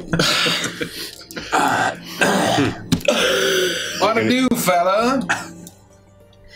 Well, hello. It's nice to meet you. Are you looking to procure a boat? Yes, we would like to procure one boat if it'll hold the Well, 6 of us. I'm not sure we have one that could fit 5. How about... We have one that could fit 6. Oh, well, I see the little one down there. Yes, and we also have an owlbear and a petunia. Oh, well, you're going to need something similar to a catamaran. We don't have one of those, but we do have a very large paddle boat. Oh, that'll work. It would have been cool if you said, we're gonna need a bigger boat. I'm Richard Flyfuss. Wow. Well done. We are going to need a bigger boat, and my name is Jacob Hops. And I am Richard Flyfuss. That's a pretty good name, too. Jacob, is that a very common last name in these parts? Hops, yeah. Well, my entire family is the Hops family. Mm-hmm.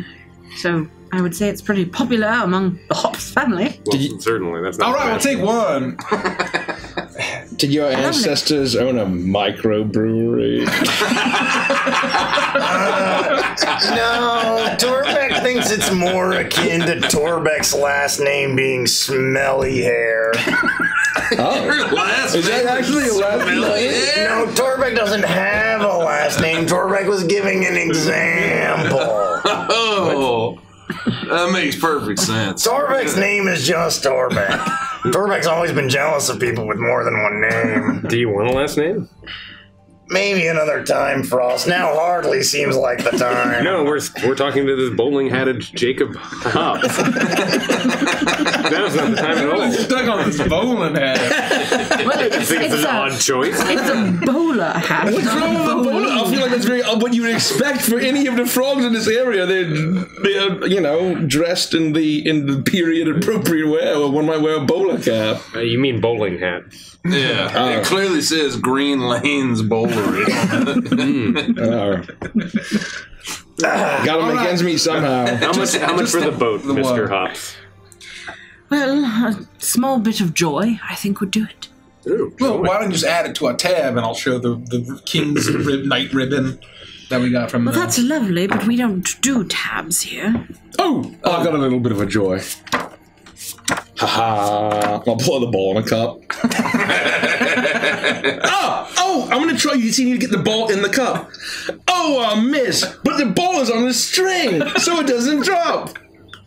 Ball in the cup.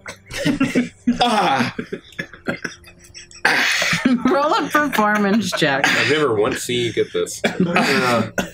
That's because this was meant for Jacob Hops. For I cannot get it because I am not its rightful master. Oh, not good. Okay. Kind of okay. You know, The elder ball in a cup. performance, you say? That'll be a 16. He, a big smile crosses his face. My daughter would love something like that, and the joy on your face while you play with it seems like it is quite the toy.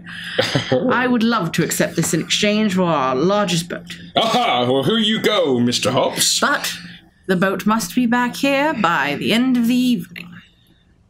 Will anything happen to the boat if we don't return it? Well, we have no way to dock it or moor it if it's not here. We have dinner plans. We'll be back. Yeah. Lovely. What to do? Come on, fellas, get on. Oh, say goodbye to the nice man, Hootsy. Thank you. She loves the boat rides. See you, man. And he will walk you to the end of the dock and help get you into the boat. Well, that was easy. Apparently we just moved these paddles with our legs and some of us may have to paddle faster or slower than the others in order for us to turn left to right. I'll try and slow down so you can keep up, Frosty. Yeah, there's only 2 paddles, so you fellas never skip leg day, clearly. So why don't you jump in and go for it? Oh, hold on. I think I can do it. Leg day? I can do it. Oh. My feet don't reach. His feet dangle as he tries to get to the pedals. If Torbeck tries, his knees are past his ears. You know, this is very unfair. Torbeck's fine. No, I can't reach. You'll see my foot. I barely move it one thing by trying to stretch. Well, if you really wanted to, you'd probably get on your hands and knees and just work the pedals with your hands. I will not be doing that. I'll take the other side. You can take the right. Yeah, okay. I'll go real slow so you can keep up. We call that the starboard. What? The what? Starboard. Why? What kind of bird is in the stars? That's ridiculous. It's just what, I don't know, it's what we call it in Ogway. If you're on a boat, you see starboard side. I'm not familiar with the nautical terms. Is there you're not sure what the reason is? I didn't come up with the fucking word. It's not like I invented it, Frost. What is the other side? What is the other side called? Well, if I'm facing this way, off the side of the boat, now my right's to the stern. Well, what? So the direction actually changes depending on where you're facing. Well, no, I'm saying that these terms provide a frame of reference that always points to a specific direction, versus I could say right, and I might mean right the way I'm facing. But if I say starboard, you always know that it's the right side of the boat. It makes logical sense. And that's just how we do it in Ogway. Well, do we need to go starboard direction in order to get to our destination? You've got the map. No, you just go straight. What's the other side? It's pretty easy. Well, I appreciate you sharing knowledge, Crummy. The other side's port. Oh, Torbeck's glad we cleared that up. Starboard and port? They sound nothing alike. There's no relationship there at all. Is there a relationship between right and left? Well, yeah, one is to the right and one's to the left. The relationship's one's to the right and one's to the left. Oh, there you go. He's got you there. Yeah, that's pretty good. Fucking pedal. I just wish that I understood it etymologically. I'm in a George Washington. I'll sit on the front of the boat and I'm helping. I'm supervising. So how many people are actually pedaling? Just Giddy and I. Frost. I would like to have you make a... let's do athletics at disadvantage. Okay. I don't know why. That makes me sad. Well, because this is a 6-person...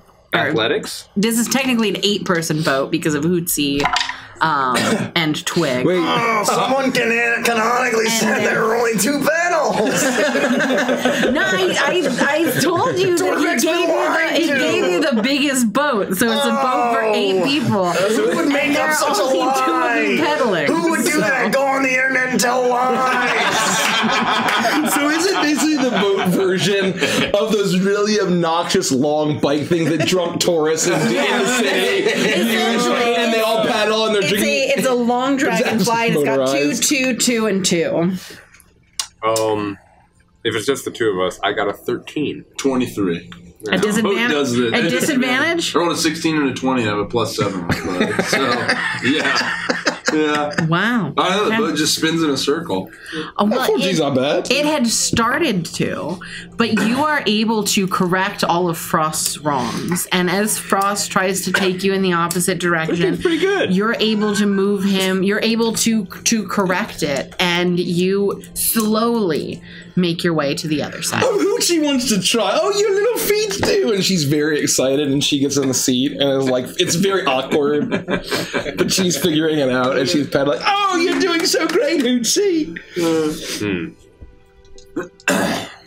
While we start to move, they're the only 2 paddling though, right? Okay.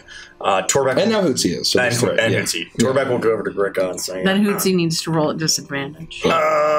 Hey, Greco. Torbeck knows that you have magic bananas, so... You are able to correct Frost's mistakes, but you're not able to correct the mistakes of 2 people. And as Hootsie, who is just a small child like Owlbear, is paddling furiously backward, you are finding finding it increasingly difficult to keep this boat going straight. As you begin to starboard, fellas, come on. As you begin to veer out to open sea. No, that's port. That's port. Come on, the other way. Oh, yes. What was that drawback that you were saying? Sorry. Oh, no, it's okay. The banana, magic bananas, Torbeck recognizes Gricko as somewhat of a doctor and was hoping maybe you could check Torbeck's port butt cheek for a weird rash that's going on. I mean, I'm more of a naturalistic healer. Torbeck's whenever they say, you know, doctor, it's kind of more of a, you know. Torbeck's worried it might start spreading to the starboard butt cheek, if you know what Torbeck means. You should probably give his port some attention.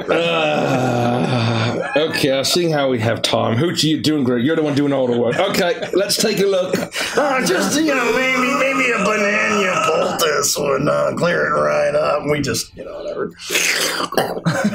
We are the rash. Oh, there's Beaselberry on Torbeck's ass! Get it off the boat. Get it off the boat. We'll all be killed. You are one with us. It's like as you're filming, it's just like a Kraken fight. As I'm running away, and then a Beaselberry tentacle grabs me and slides me back off screen. We have that adventure walk. He's yelling at Frost and Gideon, trying to get them in the right direction. With all of this happening, it takes about an hour for you to make your way across the small channel from the palace to the. People are watching us on the shore like, what are they doing? It's 50 feet. Okay. It takes us an hour to get to the boat, an hour to go 50 feet. That tracks. Does track. But you are able to get the Beaselberry off of Torbeck's butt and into the water. How it will fare submerged, what it will turn into in the depths, you do not know. But that is a problem for future downfall as you make your way to the other bank, and you are able to moor the boat and make purchase on land. Well moored, Gideon. Yeah, you too. You too. And Hootsy helped. Oh, Hoochie, you did so great. Do you know why they call it more? Because after you do it, it's so fun, you want some more. Let's go. We disembark. You begin to make your way down the path. It's a stone-lined path that leads deeper into downfall on this side. And you eventually come to a crossroads, a place that leads you forward. And then to your left, what you find is a garden of large, gigantic toadstools. They tower well over all of you. And from deep within this toadstool patch, you hear the haunting melody of someone playing pipes. And it is alluring and intriguing. And just as you begin to listen in closer, from the right side, from the right path, you hear the rustling of leaves and the giggling of feminine voices. Oh, that's a lovely sound. Oh, the pipes or the sound of giggling? Oh, wait. Oh my God, there's giggling too. Wait, hold on. This seems like some kind of fake trick. Oh, there's no possible way that's true. Torbeck is interested. I mean, those pipes are awfully alluring, but I don't like the sound of giggling fey creatures. It sounds delightful. Yeah, it's just laughing women. You like the sound of laughing women? What could possibly No, I mean, it's a beautiful sound, Crummy. You gotta. I'm with Crummy on this one. Oh, it sounds like you guys are to be true. You guys are a bunch of wet blankets. It's probably laughing frog people, all right? Does that put a wet blanket on it? Yeah, that's kind of funny. Yeah, me too. Torbeck's still in. Me too. Tell you what, can one of you like hold a rope and go and yell back if it's safe, and then Crummy and I will join you? And if not, then You can tug on the rope and we'll pull you back because it's a nightmare. Why don't we just send Torbeck? We could just send Torbeck. Torbeck had a gold piece for every time Mr. Crummy tied a rope around him and made him do something. Mr. Crummy wouldn't know Torbeck back wages. Hold Bring still. up back wages, all right? Sorry, Mr. Crummy. Hold still. I will fashion this rope connected to your backpack, for lack of a better term. And Torbeck just has a filthy sack. well, you have also these tubes that are connected to your body. I assume they won't come free if we have to yank you back. Oh, but they hurt if you pull on them. Well, where else would you like me to just around your waist? Around Torbeck's waist. Like the old days. Yeah. And the best part about that, if he tries to run off, he can't augment his body at will on account of his horrible powers. So he'll be fine. He'll never get out of it. I'm going to go between the groin a couple times. Oh, okay? Watch out for the filthy sack. I don't want this falling off. And the other filthy sack. Left side. Yes, I'm watching out for the sack. All right, and that should be nice and tight. Okay. You've got however many feet I have of rope to get in there and find out if there's danger, and to signal us with one tug we should join you, and with multiple frantic tugs I'll assume that you're dying and we need to pull you back. Okay. If the tugs get confusing, can we base it off of Torbeck's horrific screams? We may not be able to hear you, Torbeck. You're just going to have to do your best. Torbeck's starting to regret this. Remember, just tug once if it's fine and safe, and if you get confused, we'll pull you back. Or should he tug 2 times? So, a tug, you can maybe does missteps, and then, he tugs, he's pulled into danger once. I agree. I hear you. That's actually very logical. 2 tugs for join me. 2 tugs for join. 1 tug, nothing. 3 tugs or more, emergency. Why do you need a tug for nothing? How much is he doesn't tug? No, the 1 tug is just in case it's an accident, to Grieco's point. 1 tug doesn't mean anything. Or maybe 1 tug, things are okay, things are fine for now, but don't come just yet. How about that? 1 tug for things are okay just yet. 2 tugs for yes, come on. Yeah. 3 tugs for saying, maybe. Torbeck might not make it to 3 tugs. 3 tugs danger. 3 tugs. No, I thought it was many tugs rampant frantic. Well, yeah, 3 plus tugs. That's very confusing. No. Like 2 violent tugs that feel frantic, but then he's just out. Violent tugs? Torbeck doesn't want violent tugs. First time he's ever said that. The nature of the tug isn't what's important. You're adding a 3rd dimension. We need to have a matrix here. I grab a stick. I start clawing in the dirt. Okay, so we have soft, medium, and hard tugs. And we have 1, 2, 3, and then many. So we're going to fill in with each one of those pieces. As this is happening, you hear a voice drift on the wind. Come join us. We're playing in the water. I'm made of fire. I don't really like the water. Do they sound like frog people? No. Oh. Hang on. They sound kind of I don't know. Wait, you're the only person that hears it. It sounds like it's coming the way that the giggling was coming. We're arguing over the Matrix. If they're arguing over the Matrix, you hear this drift on the wind. But how do we define the hardness of a tug? Torbeck heard it as soon as Torbeck said it. Well done. I think we should just head on over there. I think it's gonna be. So I think we should do a practice round of the tugs to make sure that you have all of this straight. Do you have all this committed to memory? I'll start slowly walking. Okay, good. I started walking towards the voices, the hot voices. We let Gideon leave in our distraction. And I have the address out. I'm just looking for street signs. Yeah, all right. I've lost. You begin to make your way into this glade, and you see that it is a beautiful circular glade that is right on the water. At the very edge of it, you see a large gnarled tree. Several holes dot the trunk of the gnarled old tree that grows on the shore of the lake. The tree has lost all of its bark, and a few withered leaves cling to the end of its twisted, knotted branches. One end of a clothesline is tied to a high branch on the northwest side of the tree. Several old garments hang from the clothesline, the other end of which disappears into the fog hovering over the lake.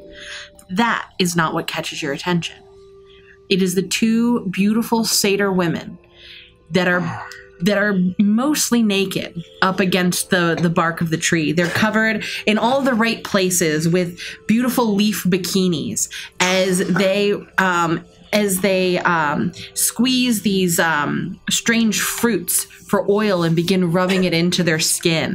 You hear them laughing, giggling really, as they come. I just said come. Oh my God!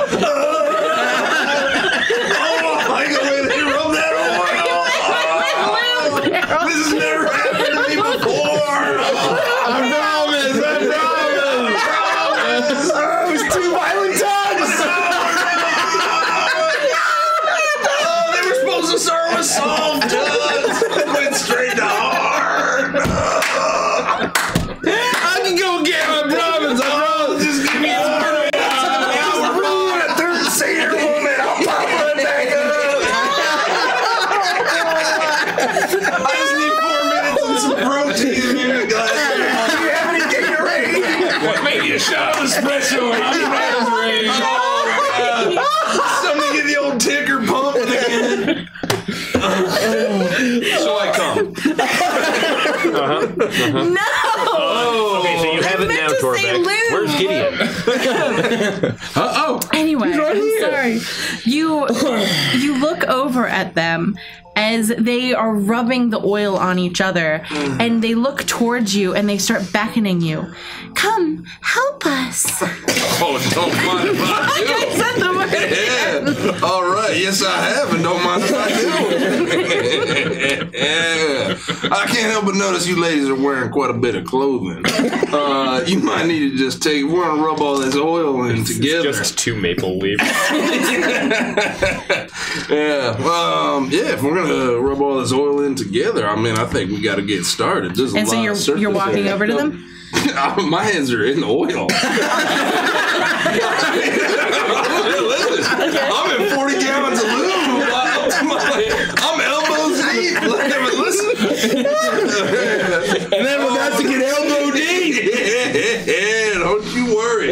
Oh. You are rubbing the oil all over yourselves, and they're looking up at you happily as they arch their backs and point to where they want you to begin rubbing the oil in. Oh, don't mind if I do right here. Oh, and as you go to touch them, you realize that there is nothing there to touch. As the illusion of these beautiful satyrs dissipates, and above your head, from one of the holes in the tree, you hear,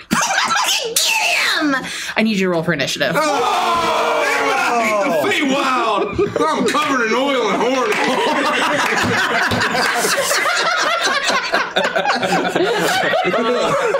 Thank God you don't have any fucking weapons. You'd be like, I can't get my sword. I'm too lubed up. Well, it doesn't help that I made a fucking fire. I can't ignite them. Out of your hands. Foolish mortal fleshling to be driven by lust. Now you will be our lust a day in my life. I'm simply horny, okay? You will be our feast. Gideon. Are we rolling too? Or are we out of initiative? You're not in initiative right now. It's 3 something. You're drawn in the dirt. You look up as you hear these words, and you see poking out of one of the holes in this tree what is very clearly a pixie of some kind. But these pixies don't look like the pixies that you're married to. Their skin is a very pale shade of gray. Their eyes have no pupils. They're just pure white. Their hair is spiky and dark. Their fingers are long and spindly, far longer and spindlier than you would expect. They almost look like gnarled branches of twigs, and they all come to a sharp point. As they smile down at you, they bare their fangs, which are sharp and serrated. And I would say you've been in the Feywild long enough now to realize that this is something that Twig has mentioned before, an unseelie Fey.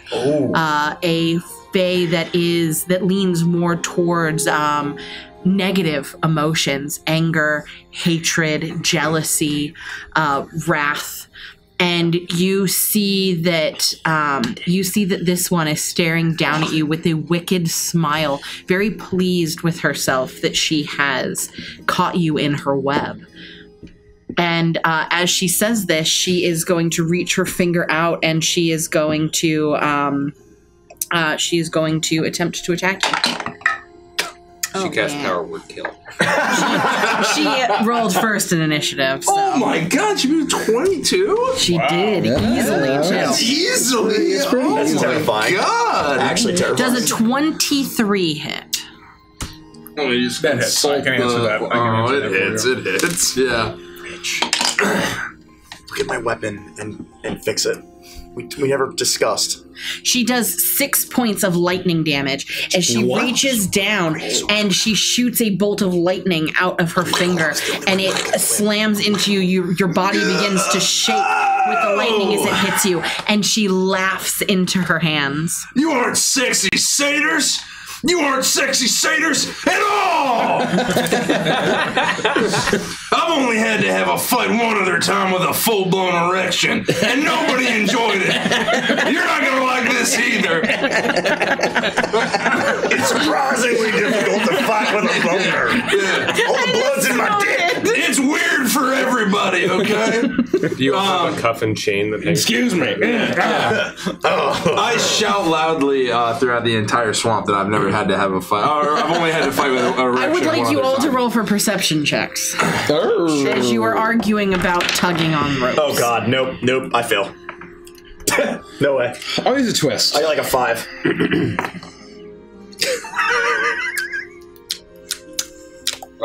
We got 96 twists this I'll use one Yeah, other but we don't twist. want to. We don't want to risk the curses. You Well, know? I don't want to. Yeah. Uh-oh. I know that's no I don't longer want a to thing. get I'm just making blasted excuses. on my, you know. No, it's funnier if you get blasted. Yeah, I'm still arguing with Gricko, and he's like trying to like show me the major. I would be totally out of it. Two medium tugs means danger. 19. Doesn't make perfect 19. sense. 13. Okay. Grammy? Sorry, he was helping me out with my sheet. 11. Okay. When you got a 5? Yeah. All of you but Torbeck are able to hear as Gideon calls out about his erection. Uh-oh. Must be a fight. And at first, you know what? Yeah, that's what happens. You guys know, fighting turns them on. Yeah. And it is very clear that he has found himself in a position where he is. There's no time to undo It's the one. definitely the rate. Okay. Like, because it's Dex, right? You can That's use fine. Dex, yeah. That's fine. I just wanted to check. Yeah. There's no time to undo this rope. But you can. Yeah. No, I got you. Torbeck, there's no time to undo this rope. You're just going to have to hold it. Okay. And Torbeck takes the rope, and he's just like, Gideon has an erection! We have to stop him! yes, let's go. We have to stop him! Oh God, you don't want to know. It is your turn. All right. It's only one Unseelie Fae? That you can see. Damn. Some hardcore shit. I roll to attack. Actually, I activate my flame form. And I roll to attack.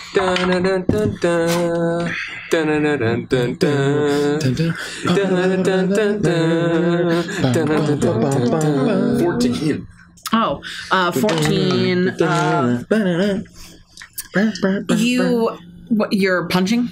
Yeah. Is she like up in a? She's up in a tree. So or the she's in the tree itself opening? is gnarled and old. It looks like it is dead, if not at least dying. And there are whole pockets and holes in the trunk of the tree. And she is perched inside one of those holes. And you take your fist in, and you imagine that you land it as you see that she shimmers, giggles, and you realize you see 4 different versions of her for a split second, and you have clearly punched one of her mirror images. Nice. That's good. We're getting As through. she begins to laugh, but that's not all you hear. As the sound of the tree begins to, the creak of the wood against your fist, you realize that the way that it's reverberating and shaking is unlike what it would do if it was just punched. As all of a sudden you see the branches begin to move and the tree begins to shift, and where there had been gnarled knots, you see a face appear. Wakes me. Oh no! I fucking hate this place. Does the tree look waterlogged because we're in a swamp and everything's waterlogged? The tree looks old and dry. Okay. Can we get some music? Yeah, some battle music. Yeah. Some high BPM. I don't know why this isn't playing. I really think it should. That song, it's a great one. That's mine. That one work. I'm trying to find a good song that would work for this. I can just do it. Don't know. No,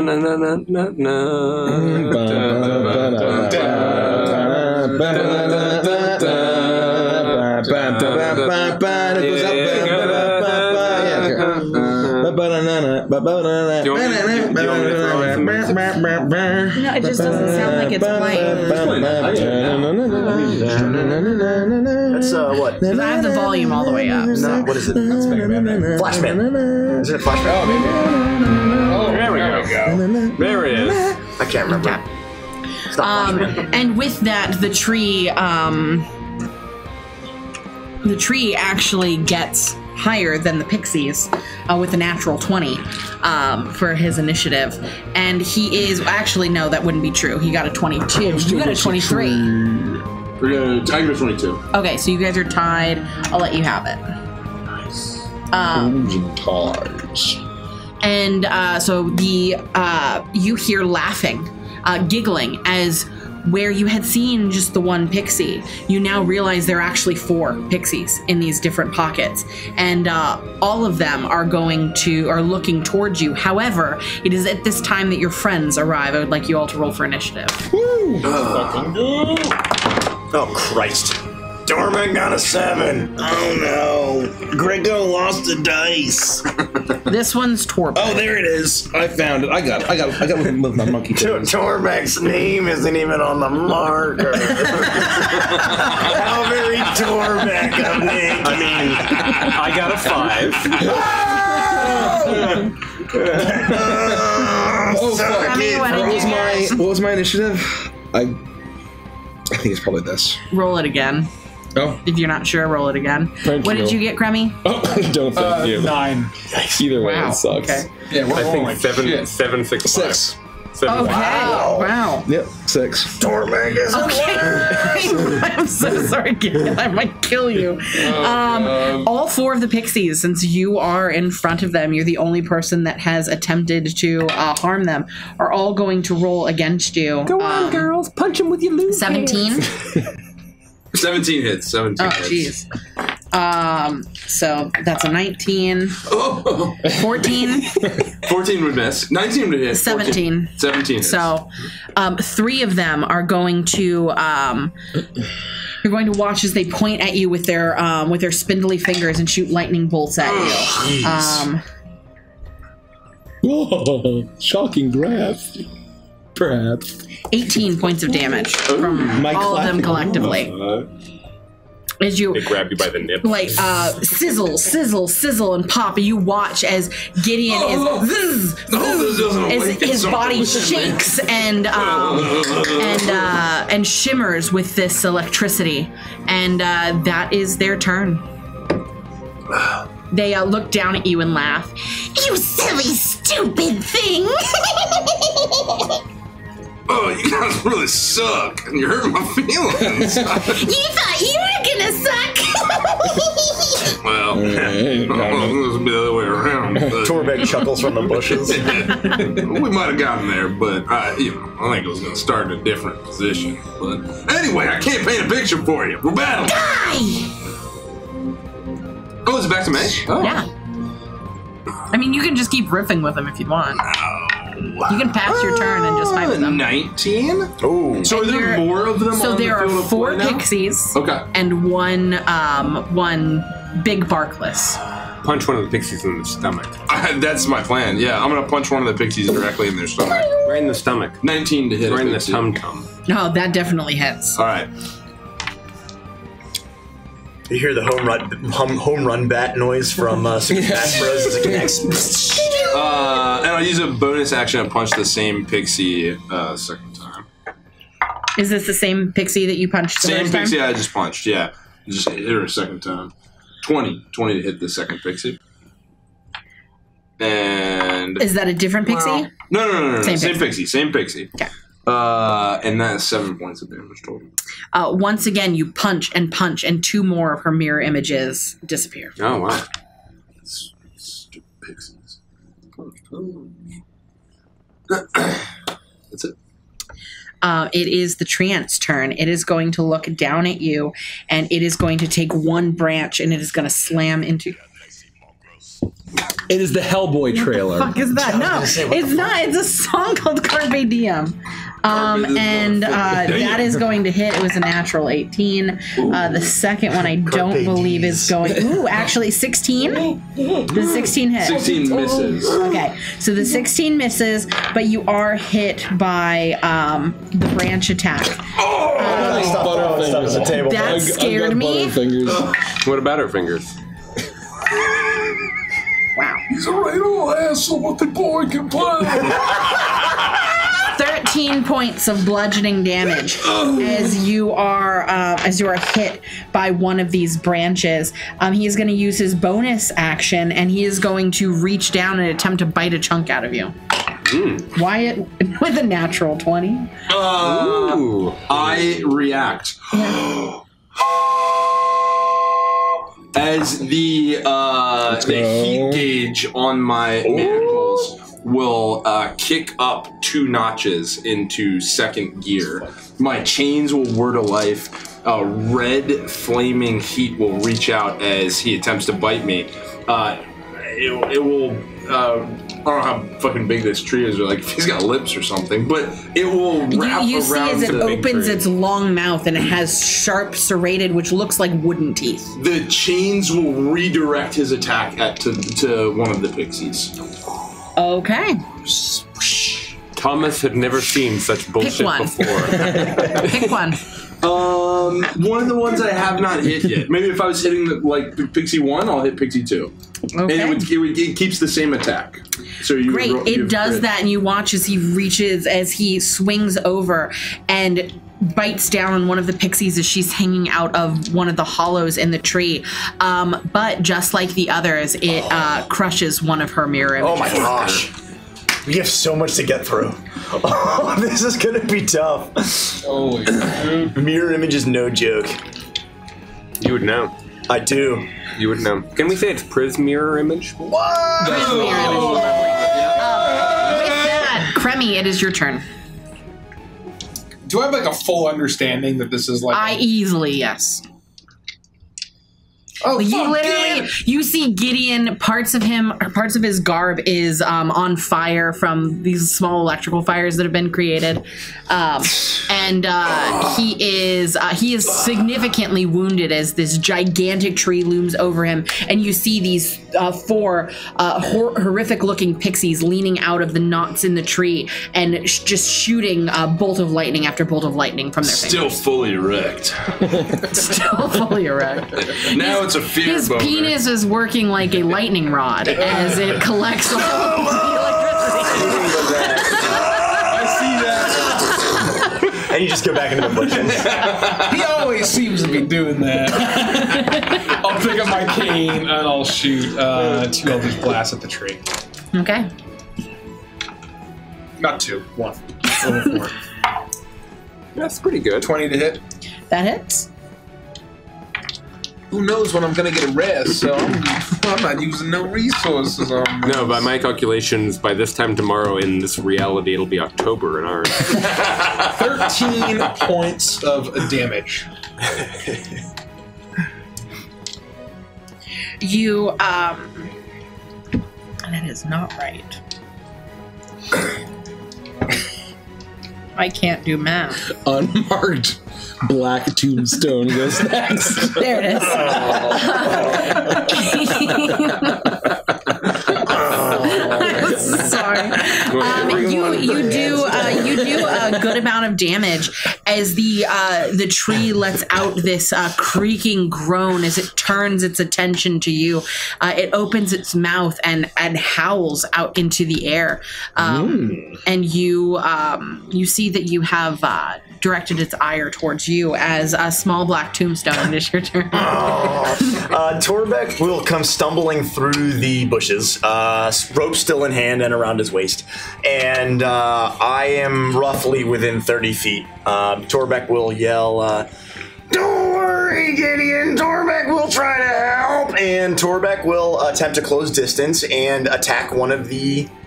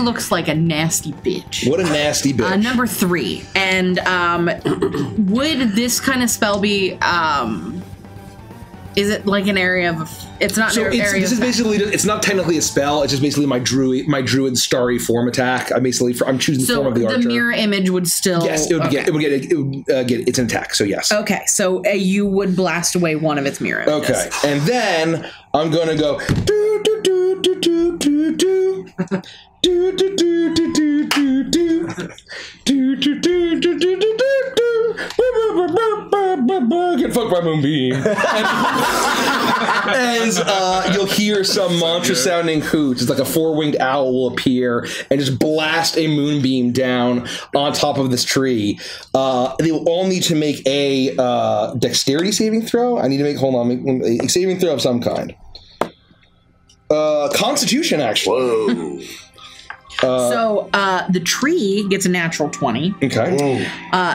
Number 1 fails. Number 2 gets a 19, natural 19, and number 3 gets a natural 1. Okay. So the DC. So 1 and 3, I'm assuming, fail. Yeah, DC's 15. Okay. Yeah. And so I think.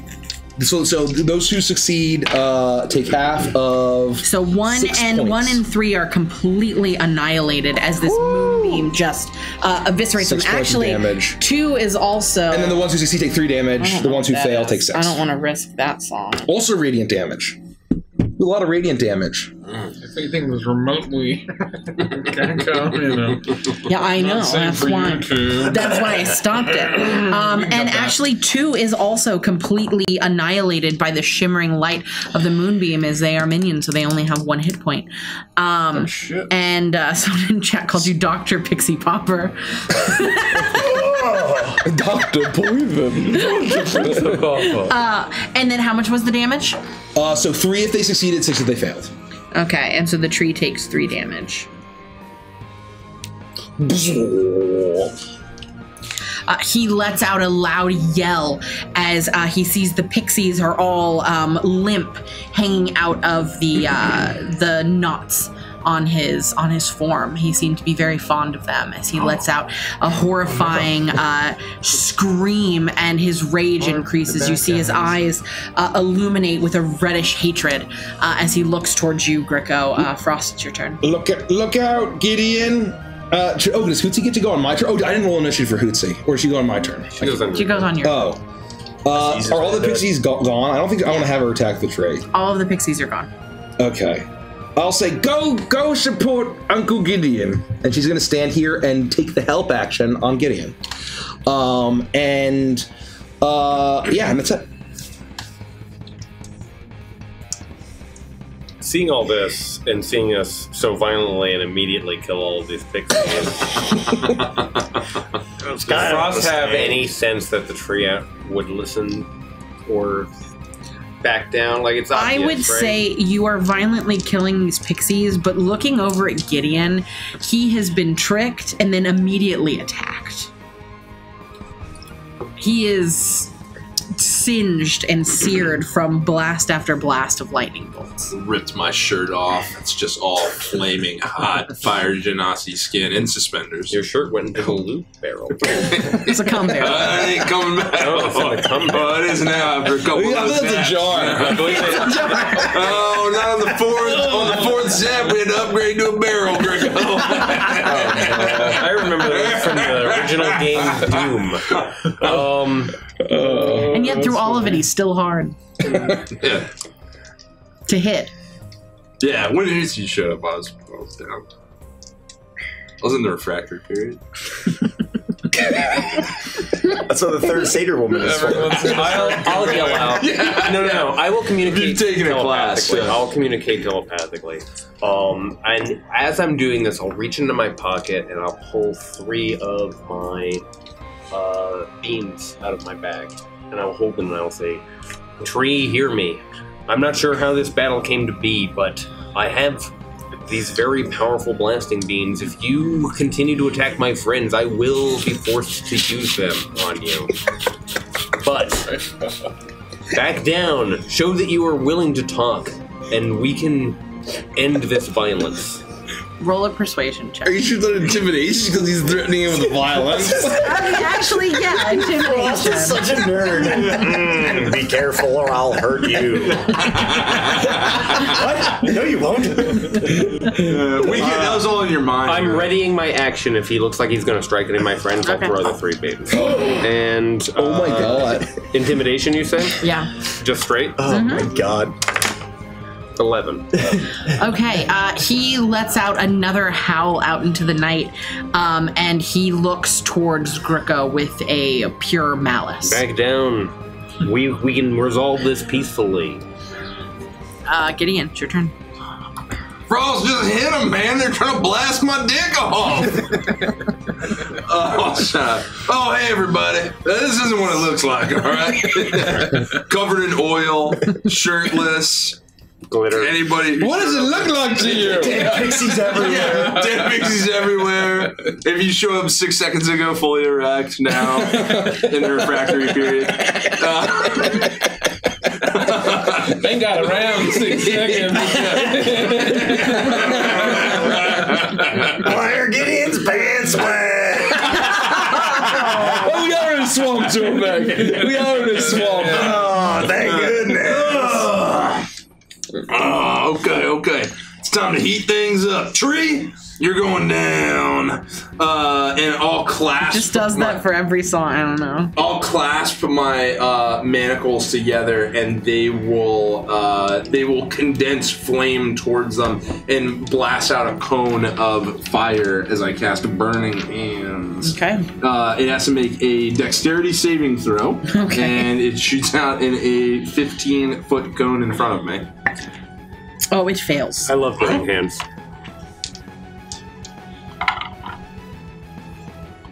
Oh, it's actually Twig's turn, so I'll have you go, and then I'll have Twig go. It takes 11 points of fire damage. Damn!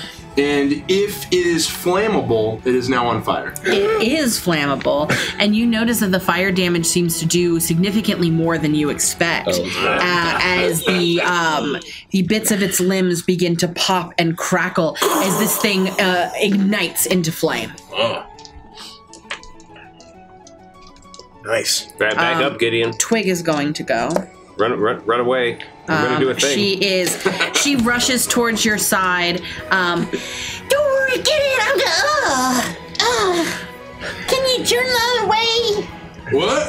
It's above my head. No, I'm in the refractory period. This isn't canonical right now. No, I'm not fully erect, alright? Do you even know what the refractory period is, Twiggs?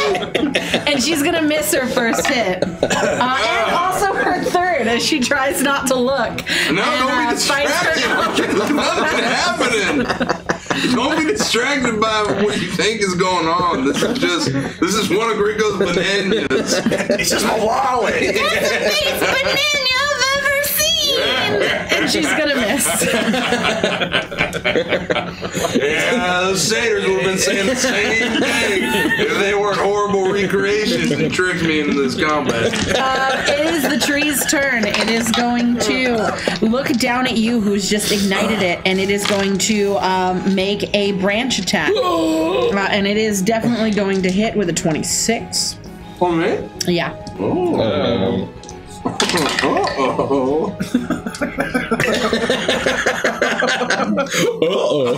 Long rest. Yeah. They shot me in my dick with lightning like 5 times. That's gotta be wrong. Hold on. I rolled a. Okay, so. No, Oh, yeah. No, that's wrong. That's wrong. Like a Okay, fucking so 16 points of damage. What does the help action do? Does that help at all? No, it means you should have had then advantage on his attack. you then watch as one of his branches saving begins throw. to reach up and begin to grasp around you as he's going to make his second attack on you, which is going to be a 25. You are grappled, and you are going to take 9 points of bludgeoning damage at the start of your turn. So it doesn't happen now. Okay. But you will make it at the start of your turn. As the first blow lands He's on then me. going to make his bonus action, and he is going to bite you. Time to roll But up that's that going road. to fail. Okay. As the first blow lands on me, I take the hit clean across my chest, and I just say, "Oh, hope this wasn't the beating I was looking for." As I collapse onto the ground, incapacitated.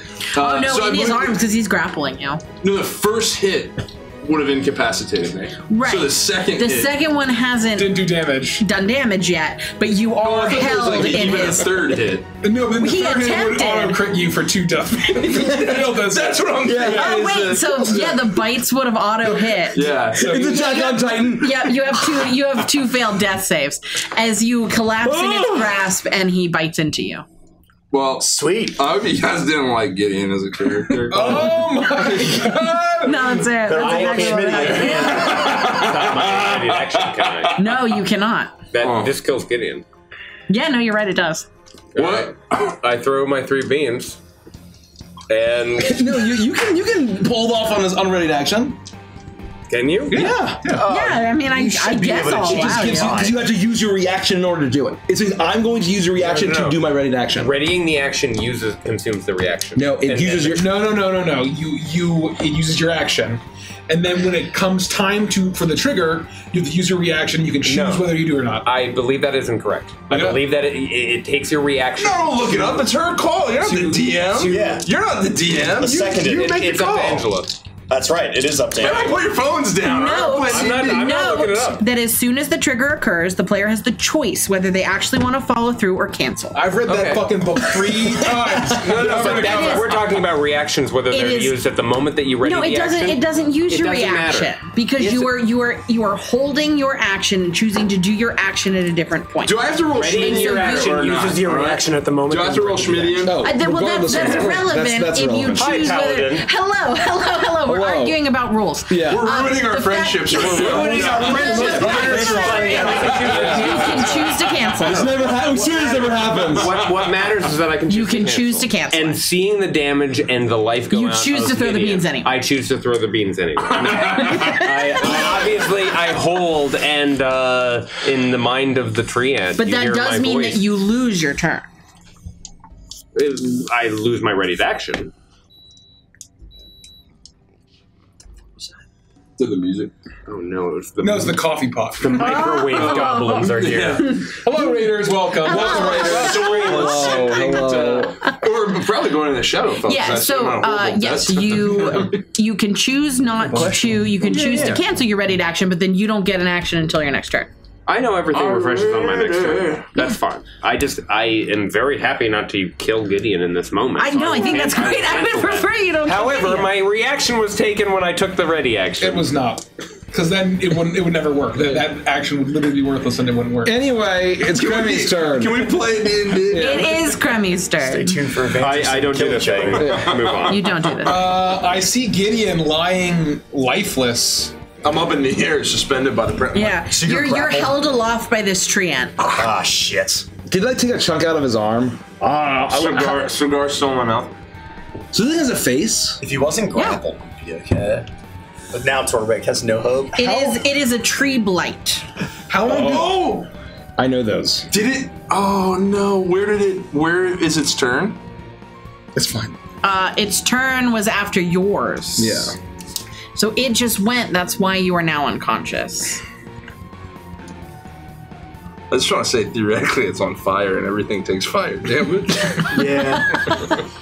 You're basically immune. But no. I take half damage from fire.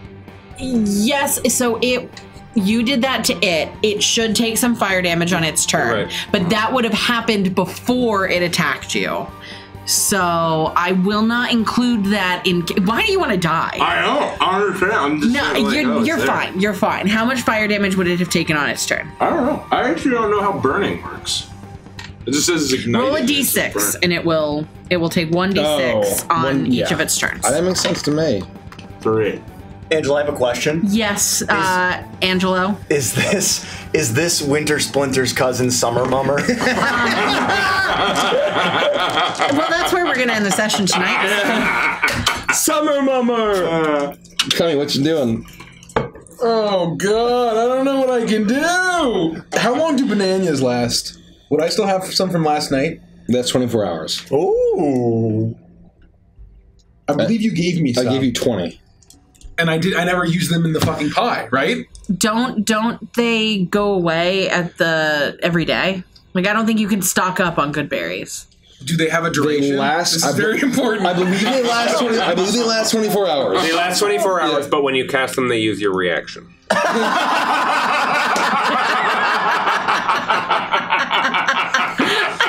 Please check, because this really matters. There's They last for 24 hours. They last for 24 hours. Yeah. Oh my god. Long rest, they disappear. Long rest, they disappear. What? No. I mean, I They trust don't- what you're reading. They don't. They lose their potency if it's not been consumed within 24 hours of casting the spell. There you go. Oh, okay. Which really, if you're a druid and you have some leftover spell slots at the end Yeah, of the you night, should be- just you make should- fucking yeah, bananas yeah. like From the crazy. mouths of babes. From the mouth of bananas. Also Brico. I forgot that I gave you fucking all those fucking bananas for the banana bread you never made.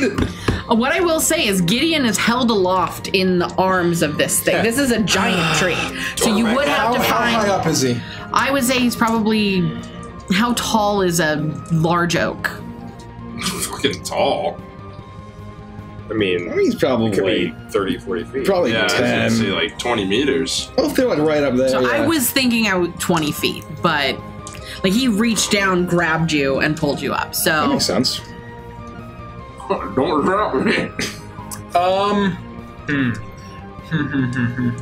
And it's an enemy that's next, or is it Torbeck that's next? it's Torbeck. Torbeck. Torbeck is the black tombstone. Oh my god! Oh my god! Torbeck, I can't do anything. But please, I need you to take this, and I give you one banana as my free object interaction if I can. Yeah, of course. Say it again and fly. And I'm gonna reach into my pack, use my action to pixie dust, and sprinkle pixie dust on Torbeck, giving him a flying speed. Like a cat, I still like in midair. Perfect. Love Do it. what I can. Love that. Perfect. That's a great action. Torbeck, it is your turn. You are now floating through the air. This is a strange experience for you. You have never flown before, and you are trying to figure out how to manipulate the air around you to propel yourself upward. And you do find that it begins to come naturally, as I believe it is 30 feet for pixie dust. 30 feet of flying, and you can hover for a minute. Well, and there you go. You are well within range to get to Gideon and administer the banana. It's appropriate. Hold on, Gideon! Torbeck is coming! And I will swim fly as fast as my furry arms and legs will take me. And as soon as I get within 10 feet, because I don't have to get that close, I ram the banana down his throat! Very reminiscent of what I did to Garicko by sticking my fingers like all the way down as my horrifically long furry fingers. I pushed the banana down his throat. What is this? Roll for health. It's just one. You have one hit point. Okay. And you are no longer dying. Oh, at the start of its turn, it also is still in the moonlight. Wait, what? But that would have happened at the start of his turn, and he didn't incapacitate Gideon until after that would have happened. So the tree still takes it. Yeah, I do just need to know how much Constitution saving damage. throw. And so... Wait, would I have been hit by Moonbeam? No. You're out. You're technically out of it. He's reaching out. He passes. He got a natural 19, so he passes his So dexterity. that will be... He'll only take 2 points of radiant damage. So he does- Nobody survived it. Nope, just hold on. He does take 2 points of damage. 1 point. Sorry. That's bad. He takes It's a bad 1 spell. point. 1 point of damage. But this would have happened before you were incapacitated, before he even grabbed you, so it would not have affected you at all. Awesome. How long does the flight last? Like an hour? A minute. A minute. So basically That's for the more rest than of this combat. Not more than enough time. I think it's a minute, yeah. And if it's not, it's a minute now. Greco, it's your turn. So I will use my bonus action to say, "Put my friend down!" And the big froggy myth tongue will lash out. I'm going to make a ranged spell attack that is going to fail catastrophically unless a 9 hits, which I don't think A 9 does not. It will not hit. His AC is 15. I will then I'll scamper. Oh man! Oh. I can't. I need to get up and touch him. Would I be? No, I would have to. Well, I'm up in the air, so I'm not on the field of play in front of you. No, I know. I just need to figure out a way to get there. Can you bonus action? I already. Well, I mean, I can't. I need to heal him. I don't know. This is Carpe Diem by Adrian von Ziegler. Oh, I guess Adrian's just... Is there a way? Why it doesn't? Feel free to say no to this. Would I be able to try to jump on Hootsie, Mario over this shit, jump on Hootsie, grab onto Torbeck, and scamper up him to try to touch Gideon? I would say you could do an acrobatics check at disadvantage because you're in the heat of battle. But if you do well, you could use your movement to scale the tree. He's gonna Super Mario World and see. Torbeck's got a rope tied to his filthy sack. It's around my waist, but yes. Oh, That's true. Yeah. The rope would actually still be on the ground. I mean, if It's 50 feet. It's 50 feet. Then yes, it's on the ground. You could try I to will climb. say, I still want you to make the acrobatics because you're climbing a rope, but I'm not going to have you make it a disadvantage. Okay, I'm gonna make another roll. He's like, wow. Go over a Full circle alchemist. I'm using it for music. She's gonna get Yoshi. Natural 20. It's that level where you're being chased by the ooze and Donkey Kong Country 2. Oh yeah. I'm climbing up Torbeck's rope. I'm coming up. You're gonna feel many frantic tugs, Torbeck.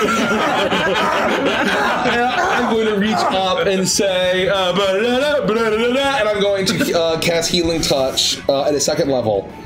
Or Cure Wounds, not Healing Touch. That's a druid spell. The fucking rope.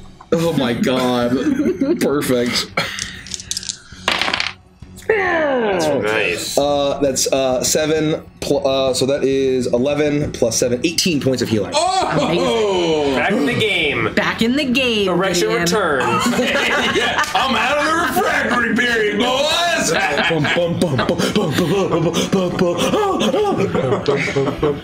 And with that, it is Frost's turn.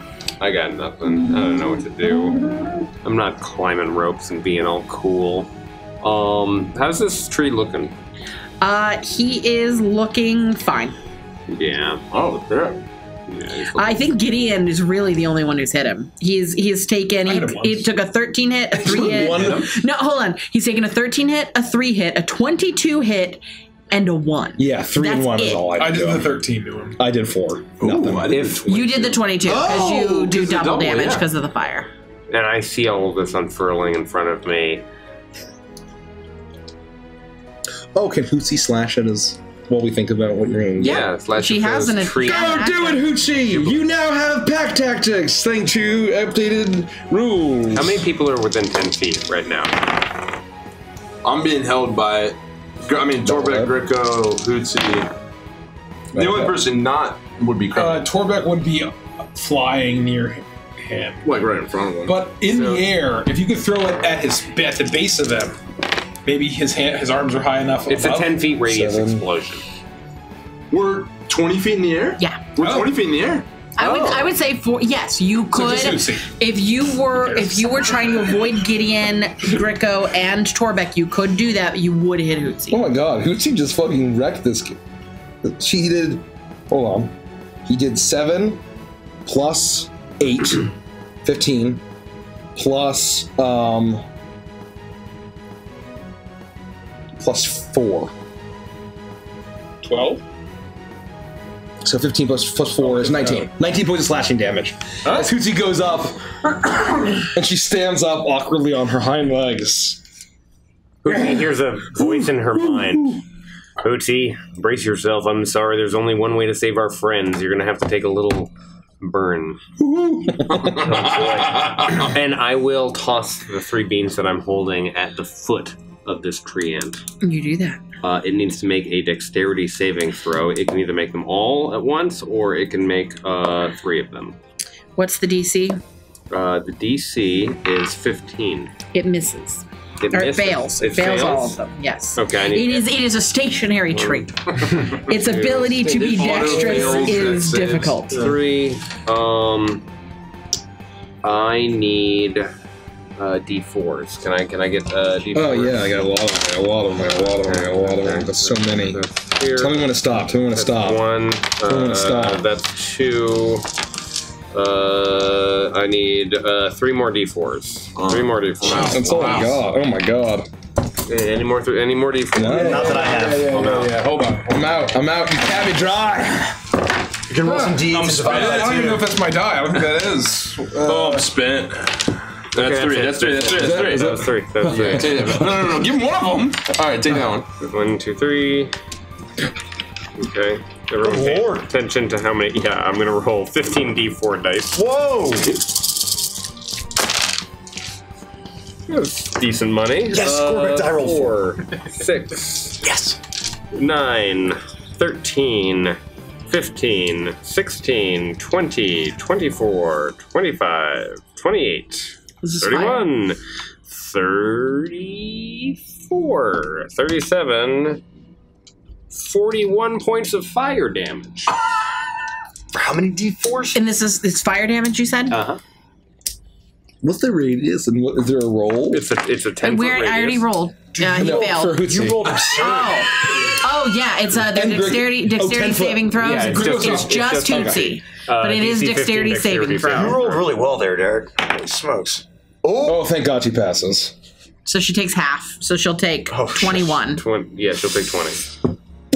No, she's still up. She's still up. The blast goes off and she just goes. The blast goes off, and Hootsie is in the very middle of it, and she yelps out as she takes a significant amount of damage. She rears back, her feathers on fire, as Gricko looks down in horror as to what is happening to Hootsie. But it is you, Gideon, who is in the grasp of this tree that feels the blast of this the most, as an eruption of flame spews up from the base of this tree as you hear a loud guttural groan, and then a silence that is almost unnerving as you hear pops and cracks inside of this tree as it splits in two. The grasp that this tree blight had on you is loosened as you fall to the ground, taking 6 points of fall damage, and you hit the earth with actually a soft bounce. It was significantly less damage than you would expect given how soft the ground itself is, as you watch the tree completely split in two and begin to burn as the magical beams that frost through at it ignite the entire core of this entity, and you watch as it begins to as the embers glow and sizzle and pop. You have smoted this tree in one fell swoop. Nice dodging, nice moves, just like Papa taught you. Well done, Hootsie. Oh, slide down the rope. Oh, man. Apology. Are you okay? Hootsie, you have some bananas. A loud sound rents the air. At first, it's hard to tell exactly what it is, and then the sound of flapping wings. As all of your attention looks towards the sky, and you see directly in the very center of the split tree a barn owl, its wings flapping this way and that. Its head spins almost 360 as it turns to look at all of you. And then you begin to see its shape move and shift. And that is where we'll end this episode. Oh my God. Oh no. Holy shit. We're not done. Okay. Oh my God. Oh no. Oh no. I'm excited. I, for one, am excited. It's second form. I'm excited. I was just, as I crash into the ground after Torbeck had his fingers all the way down my throat and the tree was wrapped around my neck, I said, oh, it's just like a party at David. Oh, jeez Louise. No. What was that? Oh, jeez. Yeah, no, I know exactly. No, yes. Yeah. I'll write it down on a piece of paper and I'll slide it. I would bet every single person knows what I was going for. David Buster's? Yeah, Dan Buster's, yeah. Yeah, exactly. That was it. We're doing Adventures and Chill, which is after every stream session of D&D that we do, we talk about our favorite moments, we theorize, and most importantly, we answer all of your questions in the comments. So don't go anywhere. Stick around. If you can't stick around, then join us next Wednesday for another episode of Once Upon a Witchlight. But you should stick around and join our Discord and check out our Patreon and also look at our merch shop. Anything else that we need to... We're back on Wednesday. Thank people. Yeah, see you we're going to Wednesday. thank people real quick. Yes, we do have to thank people. I was thinking about that. Lisa's been on top of it. When was the last one? You've been on top of it for 6 years. We got all this. We got Did this. we? I trust you guys. Yeah, we got I think this one we haven't gotten. So Unholy cheered 490 bits, says y'all are absolutely funny. I know I see this every time, but you guys are amazing. I hear that happiness and laughter keep you younger, keep spreading joy to the world. Thank you. Thank you. Jay Falls cheered 500 bits. Thank you, Jay Falls. Bubbles cheered a Dread and says that was amazing, Nikki. Thank you. Yeah, Bubbles. Levin cheered a Twist. You're gonna need this most likely. Yeah, we did. Char 1994 cheered a Dread. Thank you. Paladin Mags again with the raid. Incredible. Thank you. Thank you so much. Oh, thank you. So generous. Hard Knock Dice with the raid. Really appreciate it. Thank you. And Mr. Greenman. 2 gifted subs. Gifted 2 subs. Thank you. One thing before we switch over, I think is worth mentioning is that we've got something pretty fresh and interesting happening on Memorial Day. Oh. That's right. It is a good time for a reminder. I appreciate that, Derek. We're doing something big. We're adding a second stream night to our schedule. It's going to be on Monday nights. It's starting on May 29th. I don't even know what day or month it is anymore. May 29th. It's a Monday. It's a Memorial Day weekend. We are kicking off a brand new stream night called Neon Nights, an Adventurous Talk Show. And more information on that to come. That's all I can tell you. We're going to be streaming on Mondays. That's very exciting. Weekly. It does what it says on the tin. Yeah. It's an Adventurous Talk Show. Yeah. And it's at night. There's going to be a lot of neon. Thank you for the reminder. Yes. That was. And Second, Derek. With that, don't go anywhere. We're going to hang out, talk about the session, answer your questions. And with that, let's chill. Big Possum asks, will that be streamed here? Yes. It'll be on Twitch. Right here on the Advantage Same bat channel. time. Oh, and not actually. Same bat time, not same bat day. Same bat channel, though. Maybe. We'll see. Stay tuned for more info. Let's